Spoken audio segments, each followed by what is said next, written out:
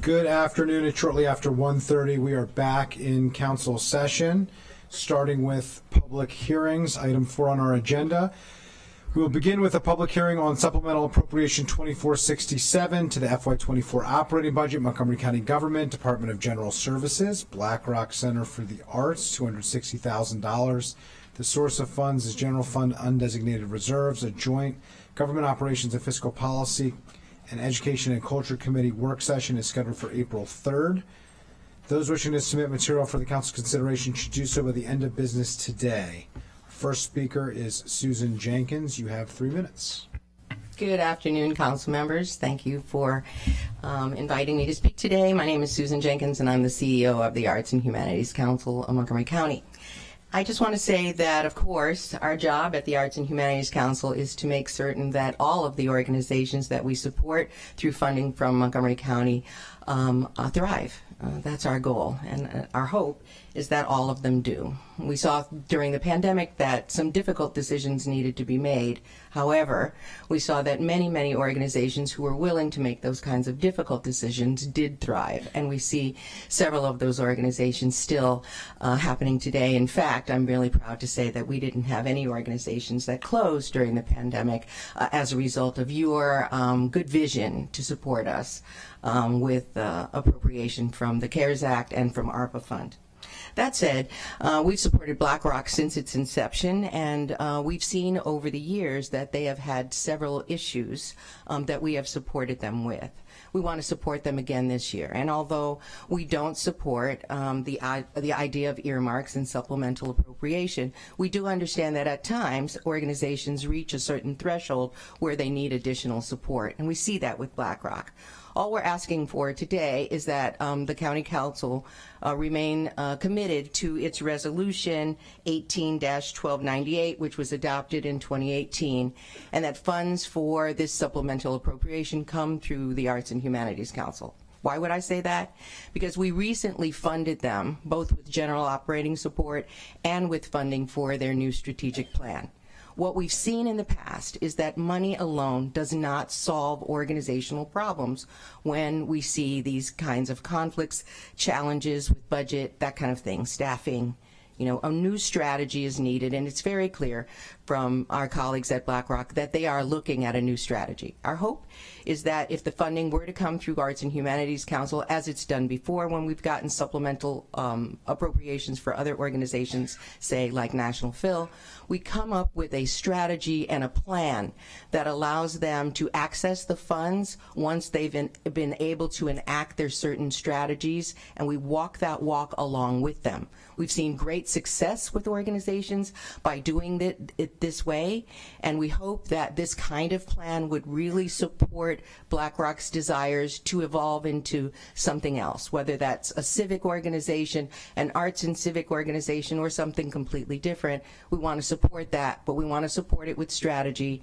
Our funding for their strategic plan should help us do that together with them and to help them move forward as they need to as a hub for Up County. Thank you very much for considering our request.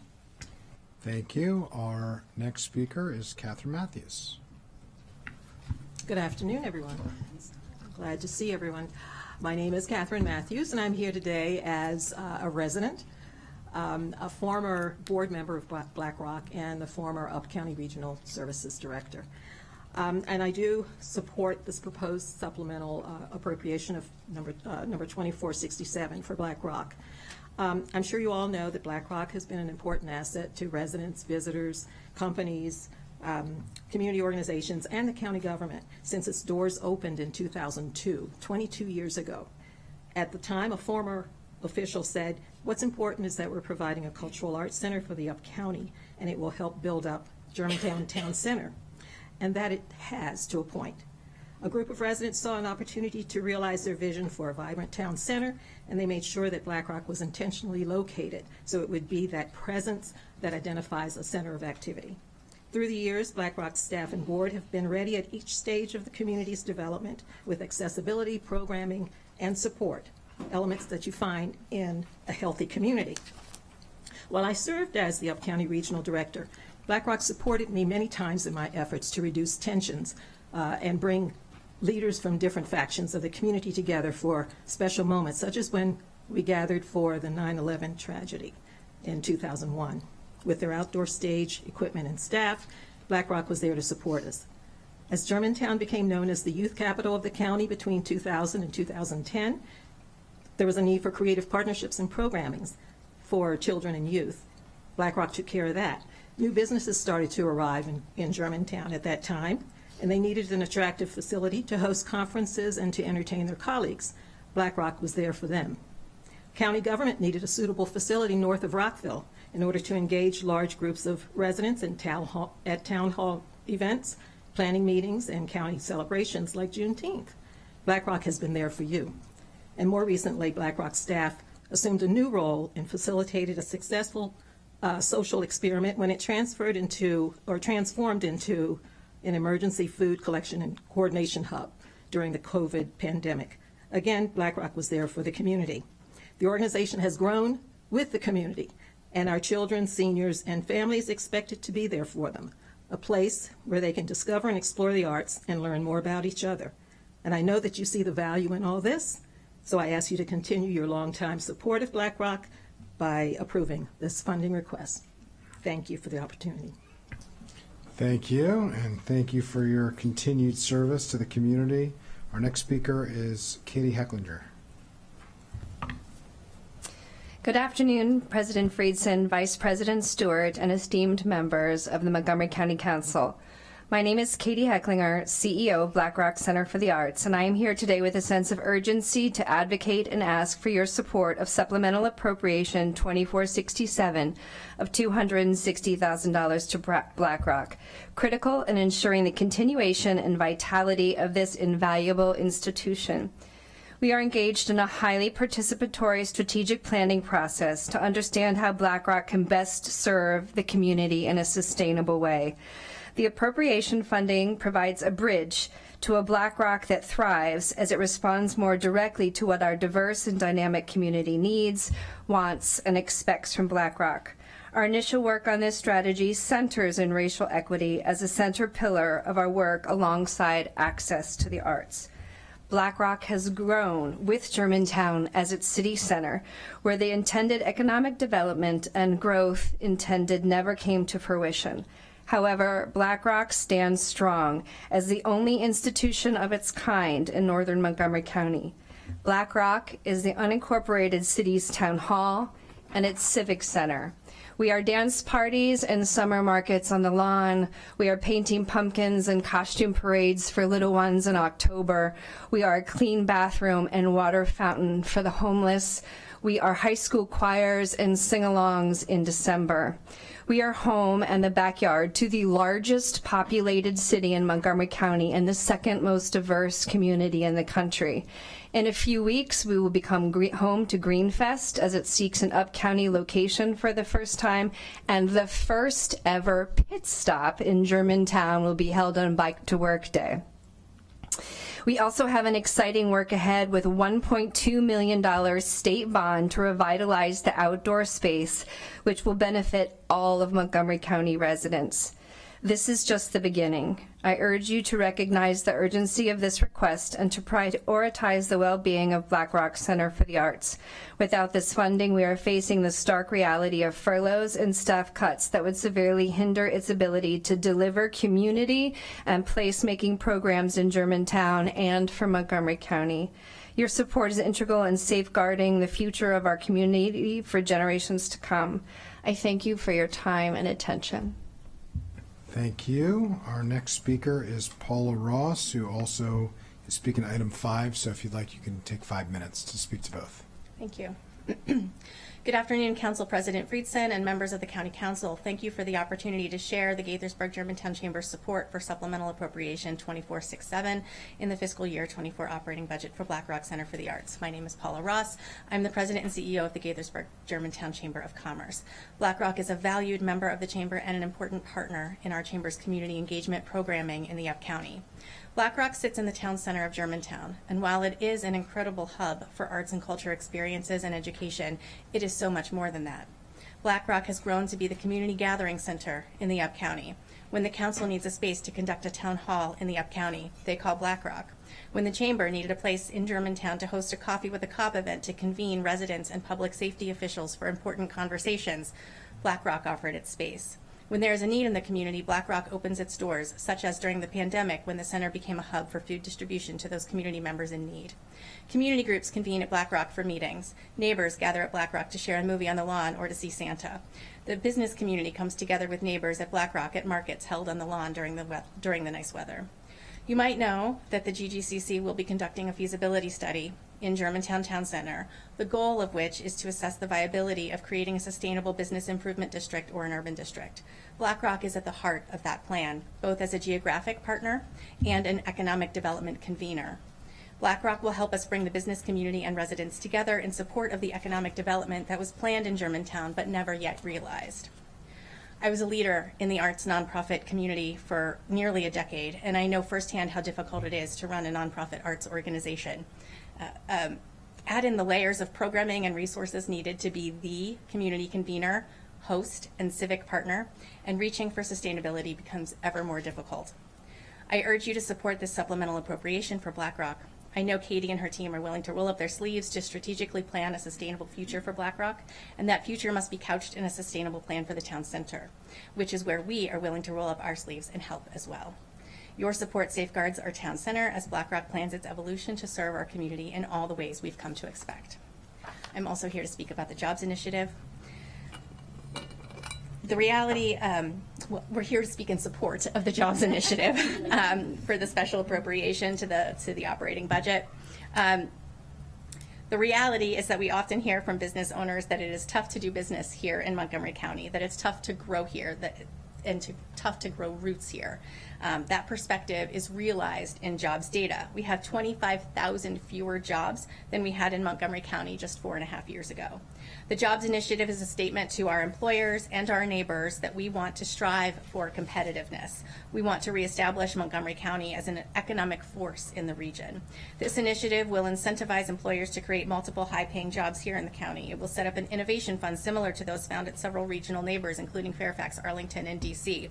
It will support investment in and programming support for entrepreneurs from underserved communities and Montgomery County equity focus areas.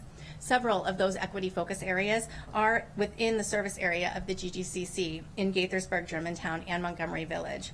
Our chamber's goal will be to work as a partner with you to serve these growing businesses along the upper I-270 corridor through this program, and we stand ready to help. We urge the council's support of the Jobs Initiative and the special appropriation to make it realized. Thank you. Thank you. Appreciate it. Thanks, everybody, for joining. You came in under budget there. We're going to turn to our one virtual speaker for this item, William Roberts. You have 3 minutes when you're ready. Thank you. Thanks, Council President Friedson and members of the council for the opportunity to speak with you today.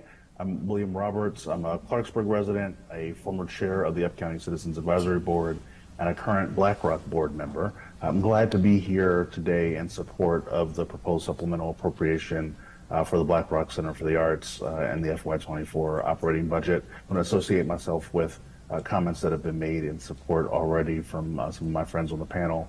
Black Rock is indeed the beating heart of Germantown, to be sure, and it's also a critical anchor for the entire Up County, connecting folks who visit our region with businesses, community organizations, and our residents all together. I'm proud to serve on the board. I've been proud to be associated with the various programs and activities that Black Rock has to offer to enrich the civic life of our communities. I often think about Black Rock's facilities, the outdoor stage, the indoor facilities as well, as part of our regional public square, right? In the same way that some of the offerings and events held down at Veterans Plaza tie together important parts of the down county, or things that are held in Rockville Town Center tie together the mid county. That's what you get at Black Rock, as you've heard from folks this afternoon. It's a place where you can take in an amazing performance and enjoy beautiful works of art, but also where the community comes together for important celebrations like Juneteenth, to bring your kids to amazing summer camps or to the Little Pumpkins Festival, but also a place where we come together to join hearts in hand as we address really serious issues like the scourge of gun violence in our community, and the place that has incubated the Up County Hub, as Kathy spoke to. That is BlackRock. And I dare say if it didn't exist, this current group of folks and a lot more people up county would be in chambers today asking for you to help create it. And so, as has been said before, we know that you know the importance of BlackRock and the centrality of it to the community, and I trust that you'll understand the importance of what your support will do for its continued vitality and success. So I urge you to support the supplemental, and thank you very much. Thank you for your testimony. Thanks everybody for joining us today for this item. This public hearing is now closed. We're going to move on to item 5. This is a public hearing on special appropriation to the FY24 operating budget, Montgomery County Government, Department of Finance, Economic Development Fund, New Jobs Initiative, $20 million. The source of funds is General Fund Undesignated Reserves. A joint Government Operations and Fiscal Policy and Economic Development Committee work session is currently scheduled for April 29th. Those wishing to submit material for the Council's consideration should do so by the close of business on April 22nd. Each registered speaker has 3 minutes to speak. We'll start with Rich Madalino on behalf of the County Executive. And as others join the table, CEO Madalino, when you're ready, you have 3 minutes. Thank you very much, Mr. President and members of the committee. For the record, Rich Madalino. I'm the Chief Administrative Officer for the county government. Many of you probably saw in today's poll from Goucher College that 57% of the residents of Montgomery and Prince George's counties believe that we are in the right track, the highest in the state. 56% believe that we have a mostly positive economic outlook, by far the highest in the state. Yet 80% of respondents said jobs and economic development are the number one issue facing the Montgomery and Prince George's region, by far the number one category. Since his first days in office, the county executive has been very clear that economic development is very important and essential to him. He knows, as you do, that jobs provide opportunities for people to live here. People who live here and work here, companies that are here, employers that are here, provide tax revenue that help do all the things he wants to do, you want to do on behalf of our residents. From the earliest days in the administration, he partnered with Councilmember Katz on a listening tour with the business community, trying to say, tell me, what regulations do we not need? Tell me what changes we need to do to be an economically competitive and hospitable place.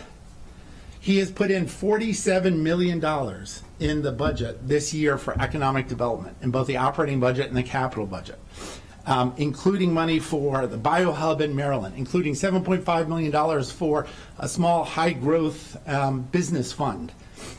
But what maybe you don't know with the budget, and we haven't really had the public hearing on the budget yet, from when we were before you in December with the fiscal update to now, our revenue outlook for FY24 has changed. The closeout for tax year 22 actually showed us losing ground with our surplus. So while we are still at a record amount of money in excess reserves, we are lower than where we thought we would be. And so the county executive, who very much appreciates the ideas that the council president and many of you have put forward with these funds, do that as part of the FY25 budget for us all to work together to come up with a framework, like the 3 funds the council president has suggested, the 1 fund that the county executive has presented, which are very similar, but to do it within what we can tell is our framework for FY25.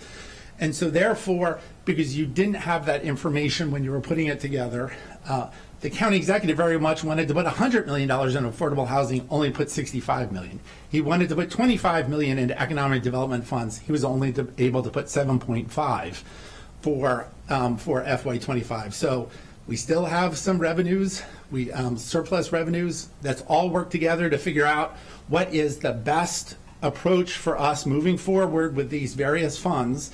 And of course, myself, Ken Hartman Espada, who you thankfully confirmed as the Assistant CEO, and the rest of the executive branch are happy to work with you, with the chair of the Economic Development Committee, with the chair of the Environment and Transportation Committee, with the chair of the Education and Culture Committee, because you all play an important role in economic development, and of course, the chair of the Government Operations Committee, pulling it all together in a balanced approach.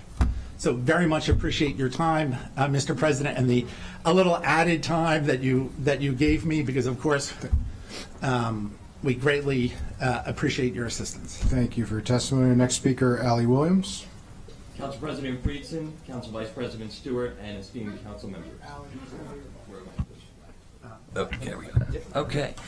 Council President Friedson, Council Vice President Stewart, and esteemed council members. I am Ali Williams, President and CEO of the Greater Bethesda Chamber of Commerce, and as of yesterday, a 98-year-old business organization made up of 600 members, where our mission is to support, inspire, and advocate for business to better our community. I sit before you today to emphasize the critical importance of nurturing a healthy economy within our beloved county. As we all know, a thriving economy serves as the lifeblood of our community, driving growth, prosperity, and opportunity for our residents. In recent years, Montgomery County, like many jurisdictions nationwide, has encountered economic challenges that demand innovative solutions. In response, we wholeheartedly support the launch of the Jobs Initiative, a pivotal step toward addressing these challenges head-on and propelling us toward a brighter future. And we wish to thank the 9 council members who co-sponsored this most important initiative. Developed in close collaboration with our esteemed Montgomery County Economic Development Corporation, the Jobs Initiative comprises 3 distinct yet interconnected initiatives: the Jobs Fund, the Innovation Fund, and the Equity Fund. The Job Fund provides a significant incentive for employers to offer high-paying jobs and attract talented workers to the county. The Innovation Fund will fuel innovation and propel groundbreaking technologies into the marketplace, helping small businesses from underserved communities navigate the most challenging aspects of growth, gaining access to much-needed capital. By providing financial support to small businesses in equity-focused areas, the Equity Fund embodies our county's steadfast commitment to racial equity. It will reduce barriers to entry and pave the way for diverse entrepreneurs to thrive. In essence, the Jobs Initiative represents a bold and strategic investment in our county's economic vitality. By attracting businesses, fostering innovation, and championing equity, we set the stage for enduring prosperity and shared success. And let's not forget that investments in our economy will yield results that benefit all county residents in the future. The jobs proposal will add to our tax base, making the county more attractive to our target industries. Attract a talented workforce with higher paying jobs, give a boost to ancillary businesses, and add greater revenue for the county services, avoiding tax and fee increases. We eagerly anticipate collaborating with the MCEDC and fellow stakeholders to realize the full potential of the Jobs Initiative, and for these reasons, we ask the Council to support this important program to usher in a new era of economic growth and opportunity for Montgomery County. Thank you all for listening, and the Chamber appreciates your hard work. Thank you. Our next speaker is James Walters. Members of the Montgomery County Council, esteemed colleagues, and fellow residents, my name is James Walters, founder of Avos Bioenergy and Avos Biogen. First and foremost, I want to express my wholehearted support for the new Jobs Initiative. The special appropriation has the potential to catalyze economic growth, foster job creation, and propel innovation in Montgomery County. I am deeply grateful for the noble efforts in creating a conducive environment for businesses to excel. I want to express gratitude for the inspiration drawn from events like the Committee for Montgomery 2023 Legislative Breakfast, where I was moved by the initiatives in sustainability and the commitment to bringing innovation and AI to the county. Today's appropriations answer that call. We have heard sobering statistics in our economic lag behind the region and urgent need to reverse this trend. But instead of dwelling on them, you have seized this moment to enact bold, transformative measures that will set us on a new trajectory. The initiatives outlined in this proposal are precisely the kind of strategic investments we need to rejuvenate our local economy. The Job Creation Fund will attract new businesses and encourage existing ones to expand, fostering economic growth. The Innovation Fund aligns perfectly with our vision at AVOS to harness AI-powered biotechnology for ecological restoration and sustainable energy and healthcare production during land reclamation and wastewater remediation. And the Equity Fund resonates deeply with our commitment to equity, inclusivity, and student-led empowerment for economic and equitable opportunity. Allow me to share a glimpse of our endeavors for your special appropriation that can empower. At AVOS, we pioneer carbon-negative technologies and create pathways towards sustainable closed-loop economics. Our team brings over 25 years of experience in healthcare, energy, and AI industry, further bolstering our capabilities and driving meaningful innovation. We leverage renewable resources and innovative technologies. We address environmental challenges and create economic opportunities for the community through validated carbon and renewable offsets. The Council's commitment to innovation and job creation has directly inspired forging partnerships with Howard Zhan, member of the Board of Advisors for the universities at Shady Grove, and our collaborations extend to AI-powered education initiatives with Ahura AI, a leader in their field, whose CEO and co-founder, Brian Talibi, was raised right here in Rockville. In addition, our collaborations with other AI companies such as Digital Gaia, led by the former managing director at the Rocky Mountain Institute, and their collaboration with System AI underscore a commitment to forging partnerships that transcend boundaries and bring collective progress to Montgomery County, in direct response to the call to action that the special appropriation like this empowers.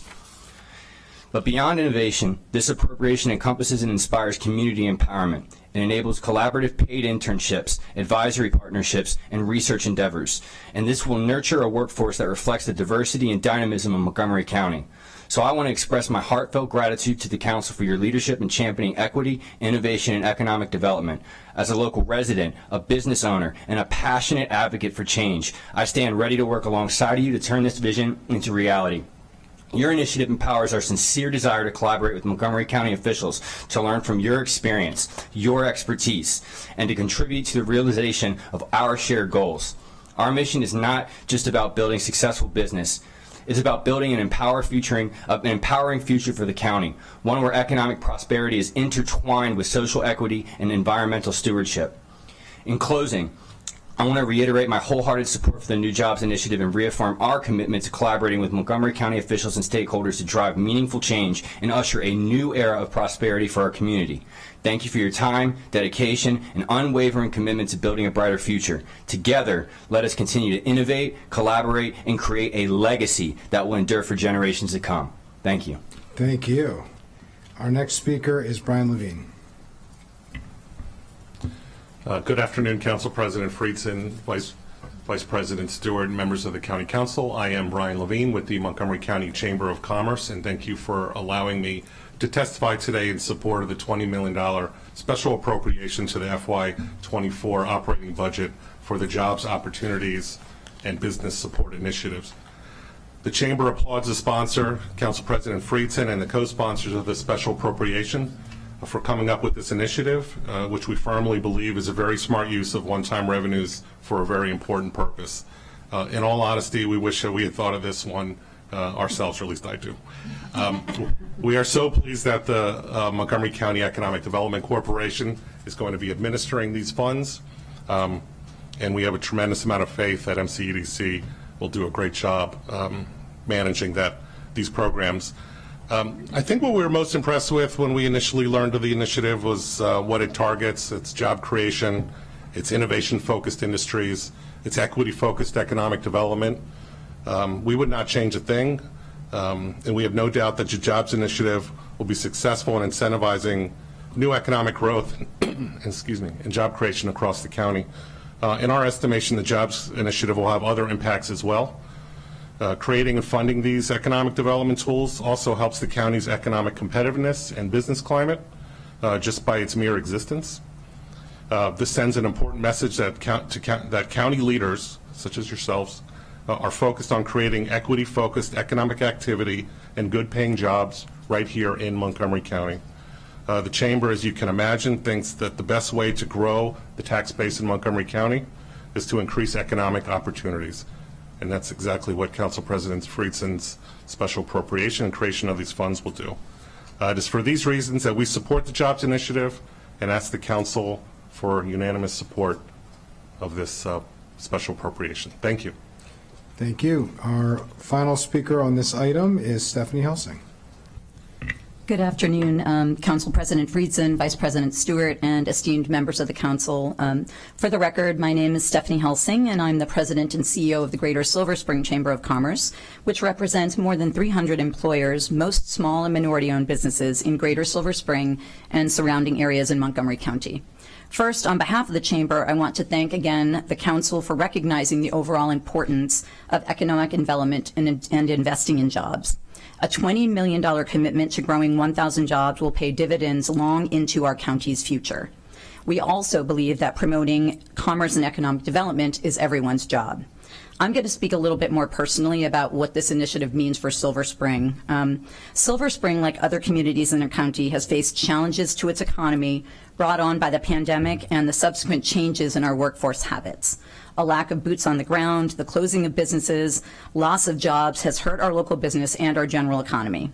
The mission of the Silver Spring Chamber is to widen opportunities by growing jobs and businesses to increase prosperity for all of our residents, and the Jobs Initiative is just what is needed. A major challenge we continue to face is the high vacancies in our downtown office market. Attracting new companies and fostering business expansion for existing companies is vitally important. The Jobs Initiative will help jumpstart local economies like Silver Spring with new high-paying jobs and help to revitalize our downtown.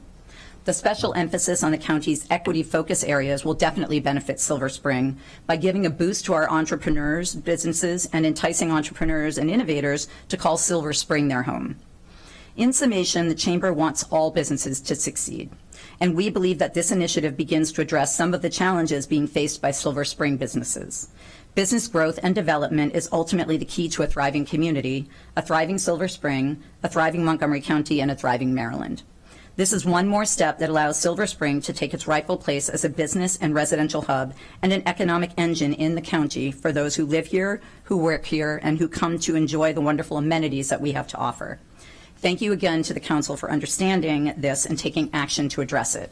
The Chamber agrees with the statement that was recently published in the Sentinel, I believe, where Council President Friedson said, Montgomery County is open for business and Montgomery County is open to business. And I believe that this initiative will help ensure that. I look forward to working hand in hand with the Council and the MCEDC on this initiative, and we really hope that this gets through. Thank you. Thank you very much. I'll just note that I was quoting Councilmember Mink. So I just, for full attribution here, I was quoting. So I was quoting somebody else. I don't remember who it was, but so whoever it was, thanks. In fairness, but appreciate it. Thank you, everybody, for joining. We have no other speakers who are scheduled to testify on this item, so that public hearing is now closed. We're now going to move on to item number 6 on our agenda. This is a public hearing on supplemental appropriation 2440 to the FY24 operating budget, Montgomery County Government, Montgomery County Fire and Rescue Services, IAFF COVID booster vaccinations in the amount of $134,190. The source of funds is undesignated fire fund reserves. A joint government operations and fiscal policy and public safety committee work session is currently scheduled for April 8th. Those wishing to submit material for the Council's consideration should do so with the end of business today. Each registered speaker has 3 minutes to speak, but there are no registered speakers for this hearing, so this public hearing is now closed. Moving right along, we're now going to move on to item 7. The Council will now sit as the District Council to take action on 2 items. The first action item is the Tacoma Park Minor Master Plan amendment. We have talked in great detail about this item. We've had a number of work sessions, both in the Planning, Housing, and Parks Committee on throughout the last few months. March 12th and 19th, most recently, and we're here at the full council. So I'll turn it over to staff if you have any comments. We've already gone through and summarized all of the items, so I'll turn it over to the district council member and vice president for some comments. I can make up some wrapping up comments, and if there are colleagues who wish to speak on this, please put yourself in the queue, and then we'll move on to a roll call vote. Great. I've spoken to this a number of times, and I just want to extend my thanks to the people involved at the city and county level, and for the many residents who provided input and feedback on the plan throughout this whole process. The plan, as amended by the Planning, Housing, and Parks Committee, makes recommendations to improve quality of life, guide future development, and encourage improvements to the natural and built environments within the plan area. Again, I just want to thank the Planning, Housing, and Parks Committee for all their work on it. I was glad to be in those work sessions. And I just want to thank Ms. Dunn for her careful read of this, because I do think the recommendations that came out and the discussions in the PHP committee made what was a great plan coming from the Parks Department and the Planning Department and Board an even greater one and better one for our community. So thank you for your due diligence on that. The revisions that we looked at included removing language that recommended the city modify its rent stabilization policy. We increased the percentage of MPDUs to 15%.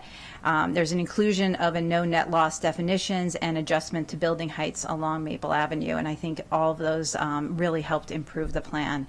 And again, I just want to give my thanks to the Planning Department staff who worked on this for the last 4 years. I know when this plan was started and we discussed it because I was the mayor in the city of Tacoma Park, and I'm very glad to be here today as the district council member to vote in favor of it. So thank you, everyone. Well, thank you, having you here as the district council member, as the former mayor, and working so closely with the city of Tacoma Park. I think has been a really great model here, and something that I hope we can replicate in other areas and other opportunities. I'll just say that the Tacoma Park Minor Master Plan Amendment, I think, is a blueprint for making a great community even better and ensuring that more people have access to it. I'm very proud of the work that we have done at the Planning, Housing, and Parks Committee, and also at the council, to prioritize affordable housing, to foster new investments, to engage public open space, and to connect current and future residents to jobs, housing, and recreational opportunities.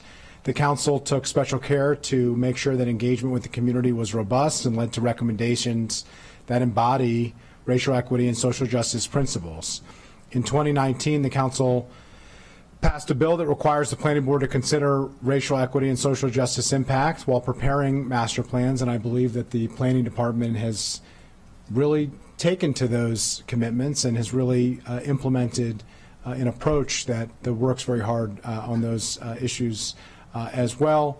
The plan prioritizes existing residents, includes a wide diversity of housing types, preserves the number of affordable housing units, and proposes development of new housing with inclusive affordability, something that is a real need in every community in Montgomery County, including in Tacoma Park.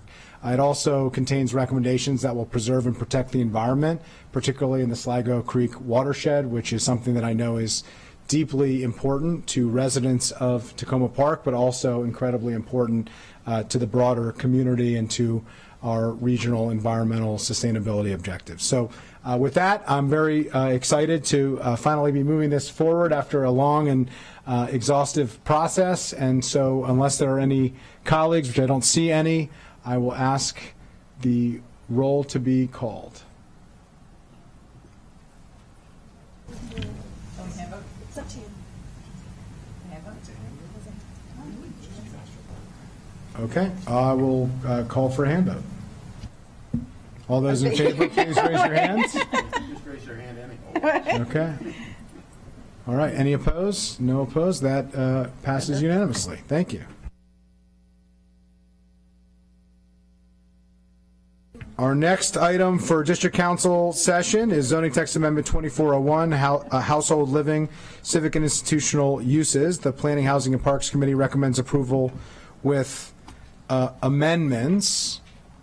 I will just say here that before I turn it over again to the Council Vice President, who I was just very pleased to work together with, want to thank her for all of her leadership on this, all of the efforts that she undertook.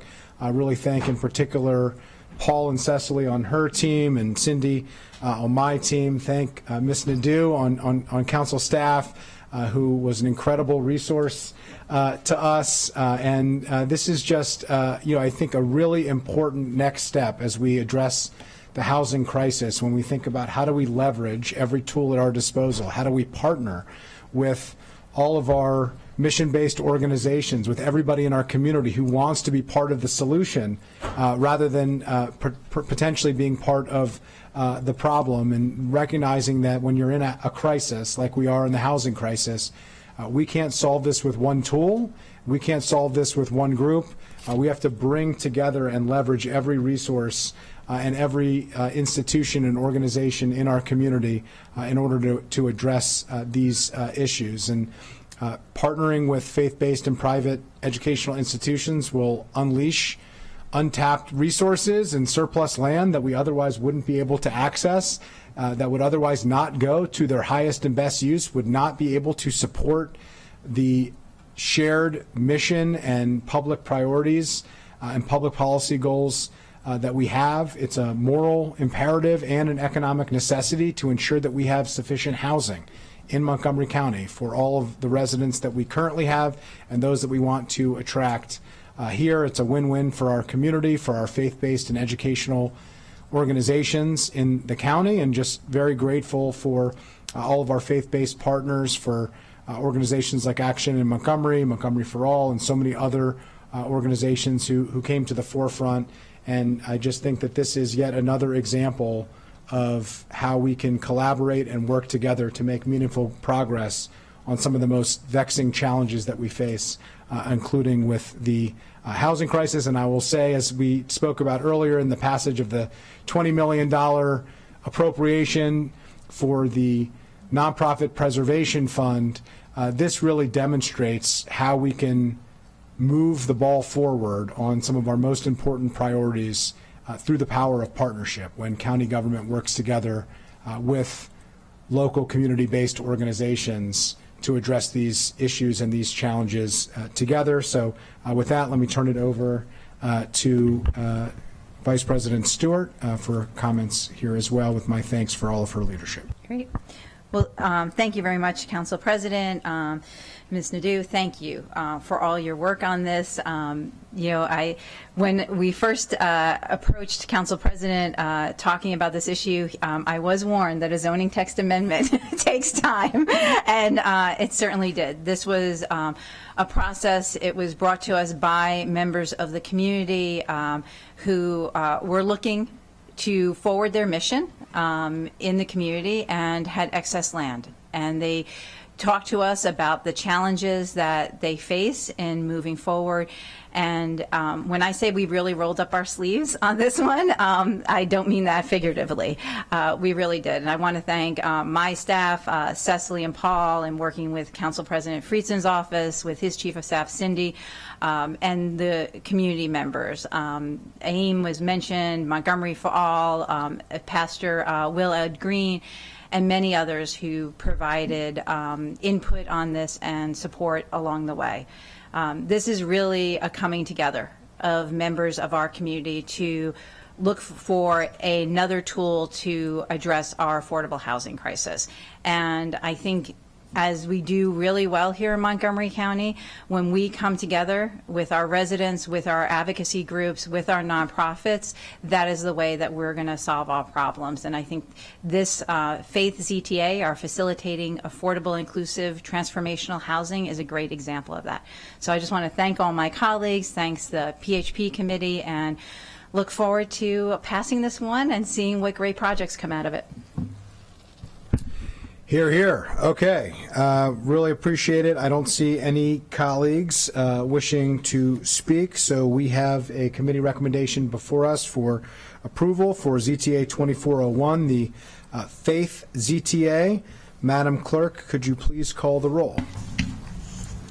Councilmember Lukey? Yes. Councilmember Lukey votes yes. Councilmember Mink? Yes. Councilmember Mink votes yes. Councilmember Sales? Yes. Councilmember Sales votes yes. Councilmember Glass? Yes. Councilmember Glass votes yes. Councilmember Jawando? Yes. Councilmember Jawando votes yes. Councilmember Katz? Yes. Councilmember Katz votes yes. Councilmember Albanos? Councilmember Albanos is absent. Councilmember Fanny Gonzalez? Yes. Councilmember Funny Gonzalez votes yes. Councilmember Balcom? Yes. Councilmember Balcom votes yes. Councilmember Stewart? Yes. Councilmember Stewart votes yes. Councilmember Friedson? Yes. Councilmember Friedson votes yes. Okay. Congratulations. Great team effort. Appreciate your leadership. Item 8 on our agenda, we're going to move on to this is a work session on amendments to the Comprehensive Water Supply and Sewerage Systems Plan, Water and Sewer Category Change Request. The Transportation Environment Committee recommends approval with amendments. Chair Glass, I will turn it over to you to share the recommendation and turn it over to staff as needed. Staff will definitely be needed during this conversation. Thank you, Council President. So water sewer category changes, one of the lesser known but incredibly important aspects of local government. The T&E committee had a very thorough conversation about some category changes. There were 11 of them in total. 7 of the applications we agreed with and denied those applications. 3 of them we expressed our support for with certain conditions, and 1 application we deferred. I will turn it over to Mr. Levchenko to walk us through those. Some of them are very straightforward. I would venture to say at least 8 of them are very straightforward, and we might engage in dialogue on the remaining 3, but I appreciate the Council President putting this down as a work session so we can work through these items. Mr. Levchenko. Yeah, and just to clarify, today is a work session. If the Council does come to a conclusion today, then we'll bring it back for consent action at our next available meeting. Great. With that, I will note, as you started to summarize regarding the 11 requests, 8 of them are in the Glen Hills study area, and so a lot of the same issues came up with all of them. 6 of them were recommended for denial, and 1 was recommended for, or the committee recommended denial on 6, which was consistent with the County Executive and the Planning Board recommendation. 1 was recommended for approval, which was also consistent with the Executive and Planning Board, and 1, which we had a little more discussion on, was recommended for deferral pending further information, because depending on that information, there may be 1 or both properties involved may be eligible under current policies. With regard to the Glen Hills cases, there was a lot of discussion about that, and there was also a lot of discussion at the Planning Board, and we have folks here from the Planning Department and Planning Board here that can speak to that, about whether the broader issues of sewer in the Glen Hills area and, in fact, the Potomac subregion area should be looked at again. Going back to 2016 and 2017, when the Council last looked at Glen Hills comprehensively, they made some changes to the area to put it more on par with other areas that are outside the planned sewer service area. However, there was also an interest at the time of considering a broader look through a limited master plan amendment. Councilmember Katz will remember this quite well. But the feeling at the time was that the Council had gone pretty much as far as it could go, absent that next step of a master plan amendment to look at the area and develop criteria that the Council felt at the time it could not go past under the current master plan, which dates back to 2002. So that affected a number of these requests. Basically, if the properties did not have a septic failure, which we do have a policy in place for addressing septic failures, if they didn't have a failure and they were not abutting or confronting the planned sewer service envelope, there's really not a policy in place for these individual requests. So for the ones that were recommended for denial, that was the reason for the denials. For the one recommended for approval, it was found to be adjacent to the planned sewer service envelope, so it was consistent with existing policies. And then the deferral will just depend on the information we get. So those are the 8 requests that you had mentioned that we might be able to go quickly through. I don't know if there's further discussion the council would like to have on the Glen Hills issue in general and next steps, but those are the 8 of the 11 requests. And I think it would just be important at this point, can you just share briefly the process that a request is made, it goes to the planning board and so forth, just so we all understand that this has been vetted by many other folks. Yeah, the Department of Environmental Protection, we have staff here from there as well, they receive the applicant requests from the property owners. They review them internally. They also seek comment from the planning department and WSSC and other departments and agencies as needed. And once a recommendation is developed through DEP, it then goes to the executive for a formal recommendation that would be transmitted to the council, which they were in this case. At that time, the council requests that the planning board formally review the requests and provide its recommendations, which it has done. And then it goes to the council committee, the T&E committee for review and discussion, and then the council. So we do have the planning board's recommendations here. WSSC Water is also informed, but they're more involved in terms of the feasibility and technical aspects of how a property would be served and if there's capacity to serve it, less so on the policy side. And so the bottom line is that everyone is in agreement on these 8. On these 8, yes. Correct. I'll turn it back to you, Mr. President. Yeah, thank you. I'll just note as the current, this is one of the few areas that I actually gained as a district council member. We normally talk about all the areas that I have ceded to my terrific colleagues here to my right on the dais. But Councilmember Katz used to represent Glen Hills for many years. I now represent Glen Hills. This issue has to be resolved, and it is not a tenable situation. And so I just think it's important that we note here, I'm going to defer to the committee and to the various levels that have gone through this process, but I don't think that it is a tenable situation in perpetuity to not address what are clearly serious issues with not only quality of life, but health, among others. I have met with the homeowners in this community. I know Councilmember Katz and his team and his office have met over many years. There have been studies that have been started and stopped. Ultimately, we need to have an approach that addresses it. I am personally very sensitive to using the sewer envelope to expand the footprint and to create sprawl development, which is something that we're trying to avoid and should not be used in that way. It's not an appropriate way for growth to occur. I'm very sensitive to those issues, as the county historically has been, I think with very good reason, for environmental sustainability reasons, infrastructure reasons, among others.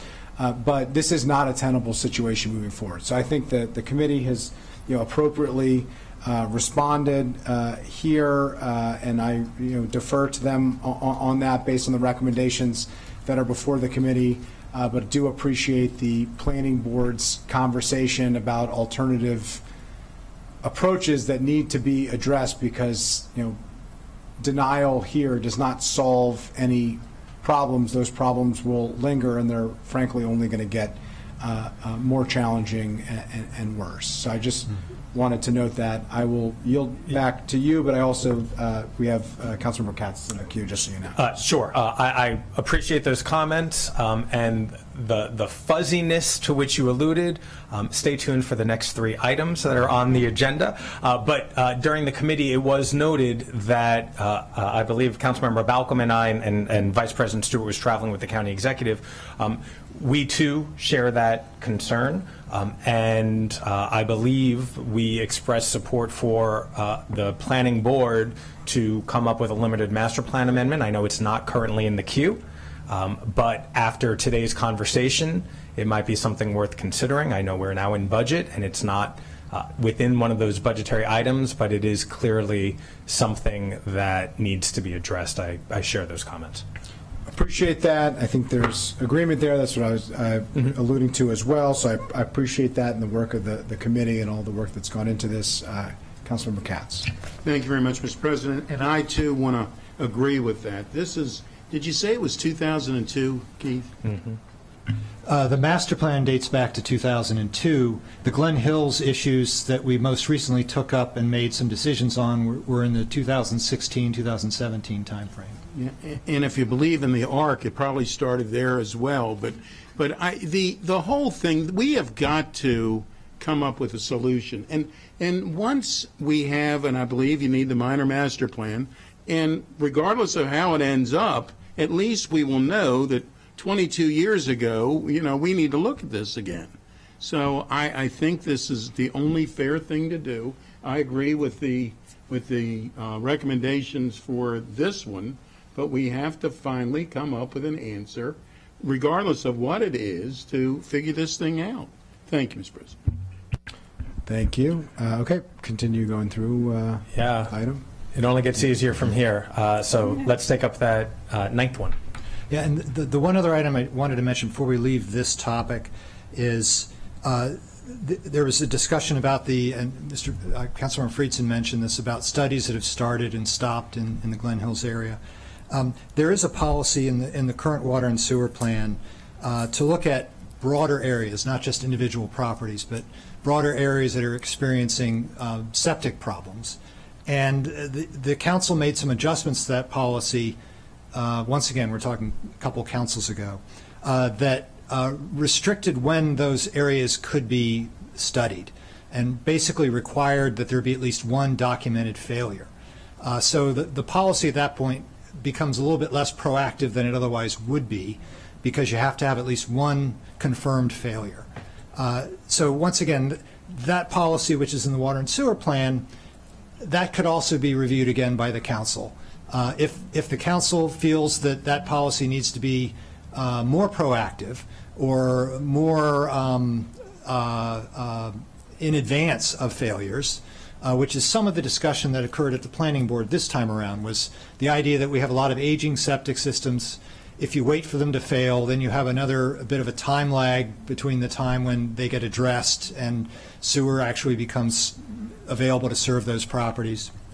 So that is a fundamental question the council needs to address, perhaps again, is how proactive they want this kind of area-wide policy to be going forward. At the time the council decided to limit it, that was 2 councils ago. I don't know where this current council might be on that issue if it were to come up.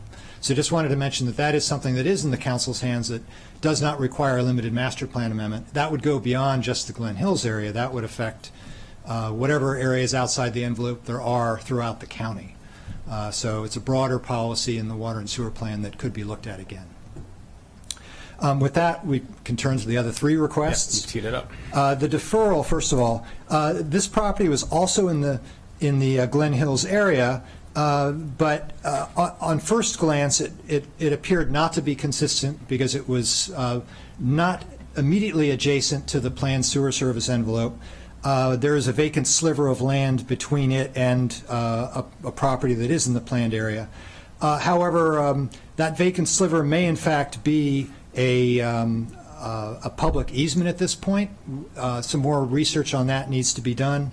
And also, the request actually involved 2 properties in common ownership, and the issue of whether both properties might be eligible or just one also needs to be dealt with.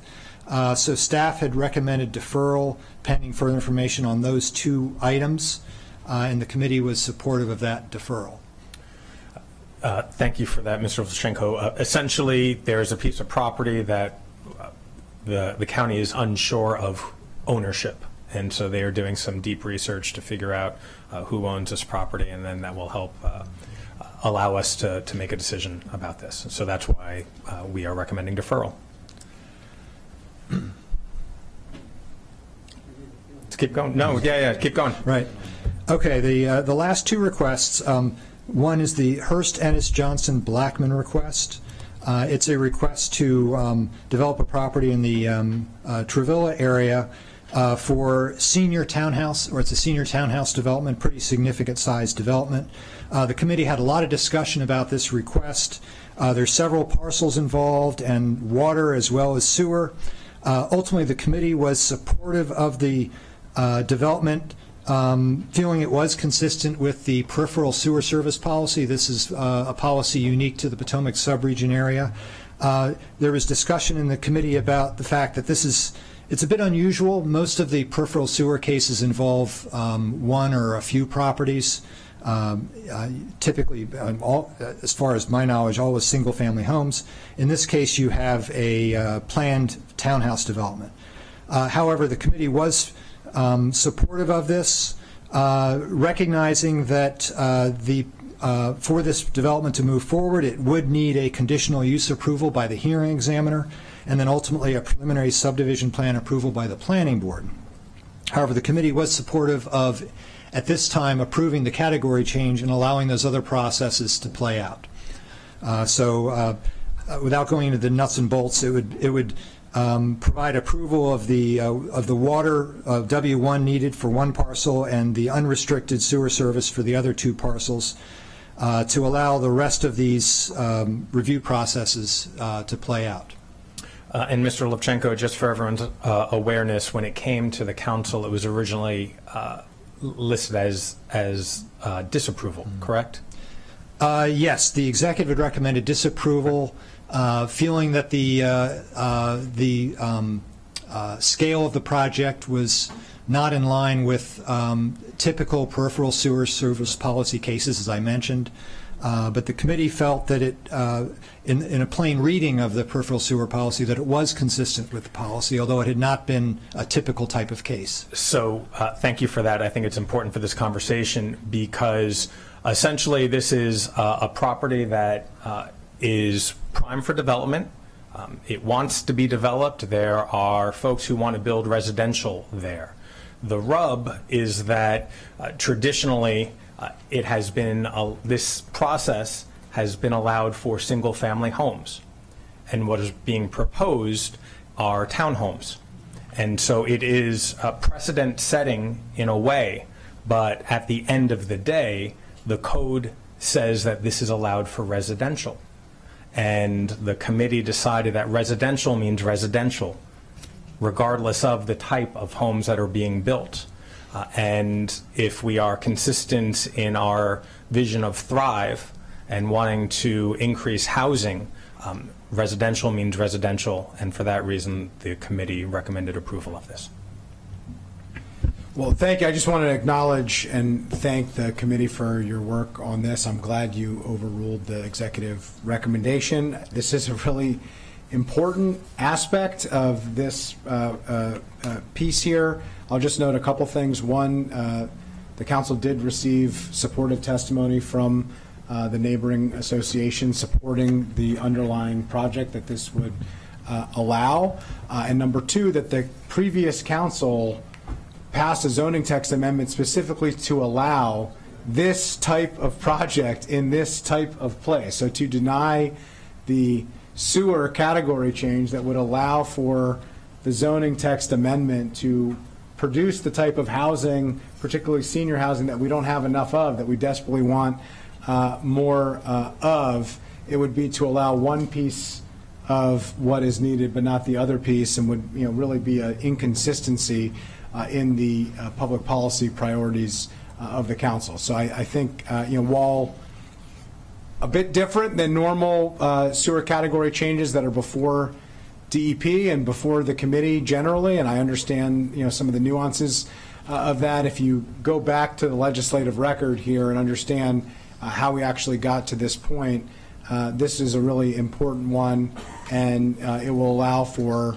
what is a robust process that they still have to go through as part of this project, but one where the previous council felt very strongly that this was the very type of project we wanted to allow. We wanted to specifically authorize. So I appreciate the work of the committee on that, and very supportive. Great. Unless there are any comments on that, I'll turn it back over to Mr. Levchenko for the last item. Okay, the last item is a private institutional facilities request in the Olney area. The property is actually located on Old Baltimore Road off of George Avenue. And the applicant's requesting to build a religious institution on the property. Water and sewer are both being requested. Here we had general agreement, supportive from the executive, the planning board, and the committee, but with some nuances in terms of what should be part of the conditions of approval or laid out for some instruction going forward for the planning board's review. And there's a lot of discussion about past council actions with private institutional facilities requests. Often these cases have been in areas where there are concerns about imperviousness, and the council has worked within the approval of the PIF requests with the applicant to identify a specific imperviousness that the applicant should work within. And that's been something that's been repeated multiple times in other cases. However, in this case, it's a little bit more complicated. The property sits along two different watersheds. One of them, the Hollings River watershed, does have imperviousness recommendations that all of the parties agreed should be, the religious institution should follow as well, which is a 10% imperviousness limit. But the other portion of the property is within the Northwest Branch watershed, and there are no imperviousness limits identified for this area. And the committee was hesitant to identify a particular imperviousness here, since there was no guidance outside of this case. So the planning board had recommended approval of this, but deferring to the council on what the imperviousness limits, if any, should be. The committee supported the 10% limit in Hollings River, as did the planning board, but with the Northwest Branch opted not to support a specific limit, but instead just encouraged the planning board through the preliminary plan process or subdivision plan process to work with the applicant to minimize imperviousness as much as possible, while still allowing for the request as identified in, or as conceptualized in this request to be able to go forward. So a little bit different. Both are approvals conditioned on a future action by the planning board, but with slightly different guidance assumed going forward.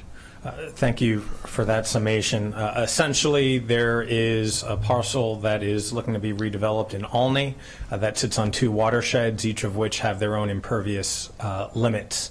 And the committee decided that the committee was not the best party to make those determinations at that point in time. But what we did was we referred back to the Olney master plan to see what the limits and provisions were there. And according to the Olney master plan, this redevelopment should be permitted. And we have provided guidance to the planning board to essentially negotiate, if that's the right term, to speak with those who seek to redevelop that area to make sure that they are good stewards to the watershed, because ultimately that's what we're looking for. And I'll turn it back to the council president. Councilmember Baucom. Thank you. Thank you, Chair Glass. Thank you, Chair Glass, for laying that out. And I just want to say thank you to the staff. This was a very difficult, nuanced discussion, and I appreciate your patience in helping walk us through what needed to be done. And I feel comfortable where we ended up. And just for my colleagues, we're taking one for the team here by going through this. I have to say that a year and a half ago, I didn't know what a sewer envelope was. Now I could probably draw it on the map. So there you go. Welcome to the County Council. It's great. Okay, I don't see any other colleagues. Mr. Chair? Yeah, I just thank you, Councilmember Balcom, for that. I think it's fair to say we actually enjoyed the process. We are gluttons for punishment in that regard. But I do want to thank DEP and planning as well. It was a very thorough conversation, and we have direction moving forward that we are committed to building more housing in Montgomery County, and that means providing the utility services to allow those developments to occur. And hopefully we can talk at another time, whether it's budget or at the PHP committee or somewhere else, about looking at this limited minor master plan to settle some of these issues once and for all, or at least for the next 20 years, and look forward to that conversation. But thank you, and Mr. Levchenko, as always, thank you for walking through this discussion. And so you have a committee recommendation. Oh, yes. This is Jamie Pratt for the record. There was also one case in the Upper Rock Creek watershed that hasn't been mentioned in this hearing, so I just wanted to make sure that it was not missed before. Thank you for that, Mr. Pratt. Yeah, that was one of the denials that was concurred by all parties, but in the planning board letter there was some discussion about, once again, additional flexibility that may be warranted for requests like that. Once again, there was a senior housing project, but there was no policy in place that would support extending sewer to serve that property. One of the policies that the prior council approved that the state did not, the commercial sewer service policy, would have provided an avenue perhaps for that property to be served. But we don't have that policy in place, so once again, we're somewhat at a loss. We don't have the tools that we might otherwise want to say yes to that particular request. We can add that on the list of items to address in the future, but all the properties that we have approved today are grounded in our policies or in our master plans or in Thrive, and so I appreciate that and look forward to more conversation. Great. Councilmember Sales.